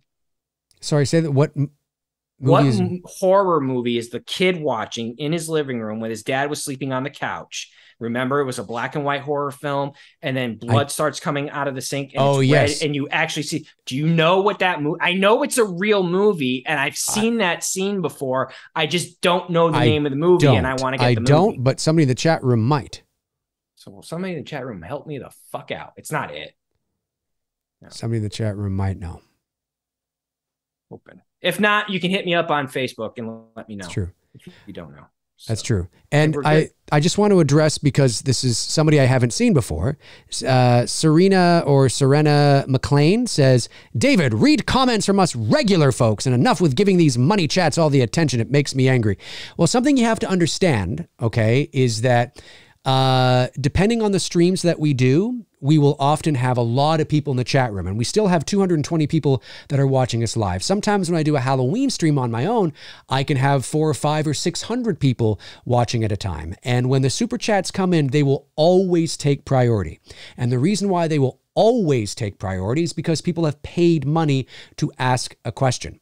Now, sometimes I do streams where there's only 110 people in the chat or 150 people in the chat, or sometimes it's a big turnout, but not a lot of super chats are coming in. I have no control over what streams. It's sort of a crapshoot, right? Like what streams a lot of super chats will come in and what streams won't. Generally, Halloween streams, there will be a lot of super chats, and they take priority because people have paid to have their questions answered. So it's not personal. I'm not ignoring you, okay? But that is the case, and you have to understand that. And if you don't like that, I'm sorry. I don't know what else to say. But if you follow me for any length of time, in the chat room will be able to tell you that over the years I've been doing this, I am very generous with my time, and I'm very generous with answering not just super chats, but regular questions as well. Now, as the channel continues to grow, we're approaching 30,000 subscribers. As the channel continues to grow and as more people continue to tune in, that's a risk, right? More people may want to, ask and donate to the channel and send in super chats. So it's not personal. I always try to as they say in The Godfather. It's business, yeah. But it's just I need to do that because they've paid to have their question answered. But one thing you have to remember is that I don't just answer super chats. Some streams it might feel that way because there's a lot that's coming in, and then by the time we get done, it's kind of time to wrap up the show. But there's many times where I don't, and that's just sort of the nature of the game. But one thing that I'm very proud of, that I do a lot, is it doesn't matter if you send in, I mean, it depends on the question as well, but it really doesn't matter if you send in a $1.99 super chat or a $50 super chat. I do not discriminate in terms of time and how long I spend on a question. So if you send in a $1.99, but it's a really good question, I don't take the mindset of, oh, well, it's only $1.99. I'm only going to spend 5 seconds on this. Not at all. There's been $1.99 super chats where I've rambled on for like 20 minutes. So I'm very proud of that. It's not. Let alone, you know, I'm going to state the obvious that Dave and I could both be doing other things for 3 hours on a Monday night. For sure, absolutely. So, but it's something that sometimes people need to learn to be appreciated for what they get. It's true. Well, that's true too. So just be aware of that. And if you don't like it, well, I don't give a fuck. There's the door. Don't let it hit you in the ass. And I don't mean to be mean, but it's just, you know, at the end of the day, dude, like, you know, you're not paying for this shit, so shut up and sit down. All right, let's see here. We gotta go. Yeah, we gotta go. Okay, let's do it. All right, folks. That's gonna do it for episode 166 of Two Dudes and Some Bullshit. Comment below and let Tony and I know your thoughts on Halloween 2018 and where you would rank it. Has it changed for you since Halloween Kills? Up or down, good or bad? Let Tony and I know in the comment section below. You are all amazing. You know you are. Even Serena, I think I'm saying that right. You're amazing too. Just don't be a dick. All right, here we go. Thank you to our super chats, of course. Our moderator. Well, thank you to all the super chats, of course, that came in as well. But to our great moderators, Frank Riker, Tabitha Shore, Darren Sands, Chris Baber, Cody Snyder, Andrew Stevens. You guys are amazing. Thank you for doing what you do. I really appreciate it very much. Tony, any last things you want to say? Later, bitches. Later, everybody. Later. Have a great week. That's going to do it for us. See you next Monday. See you next week. All righty.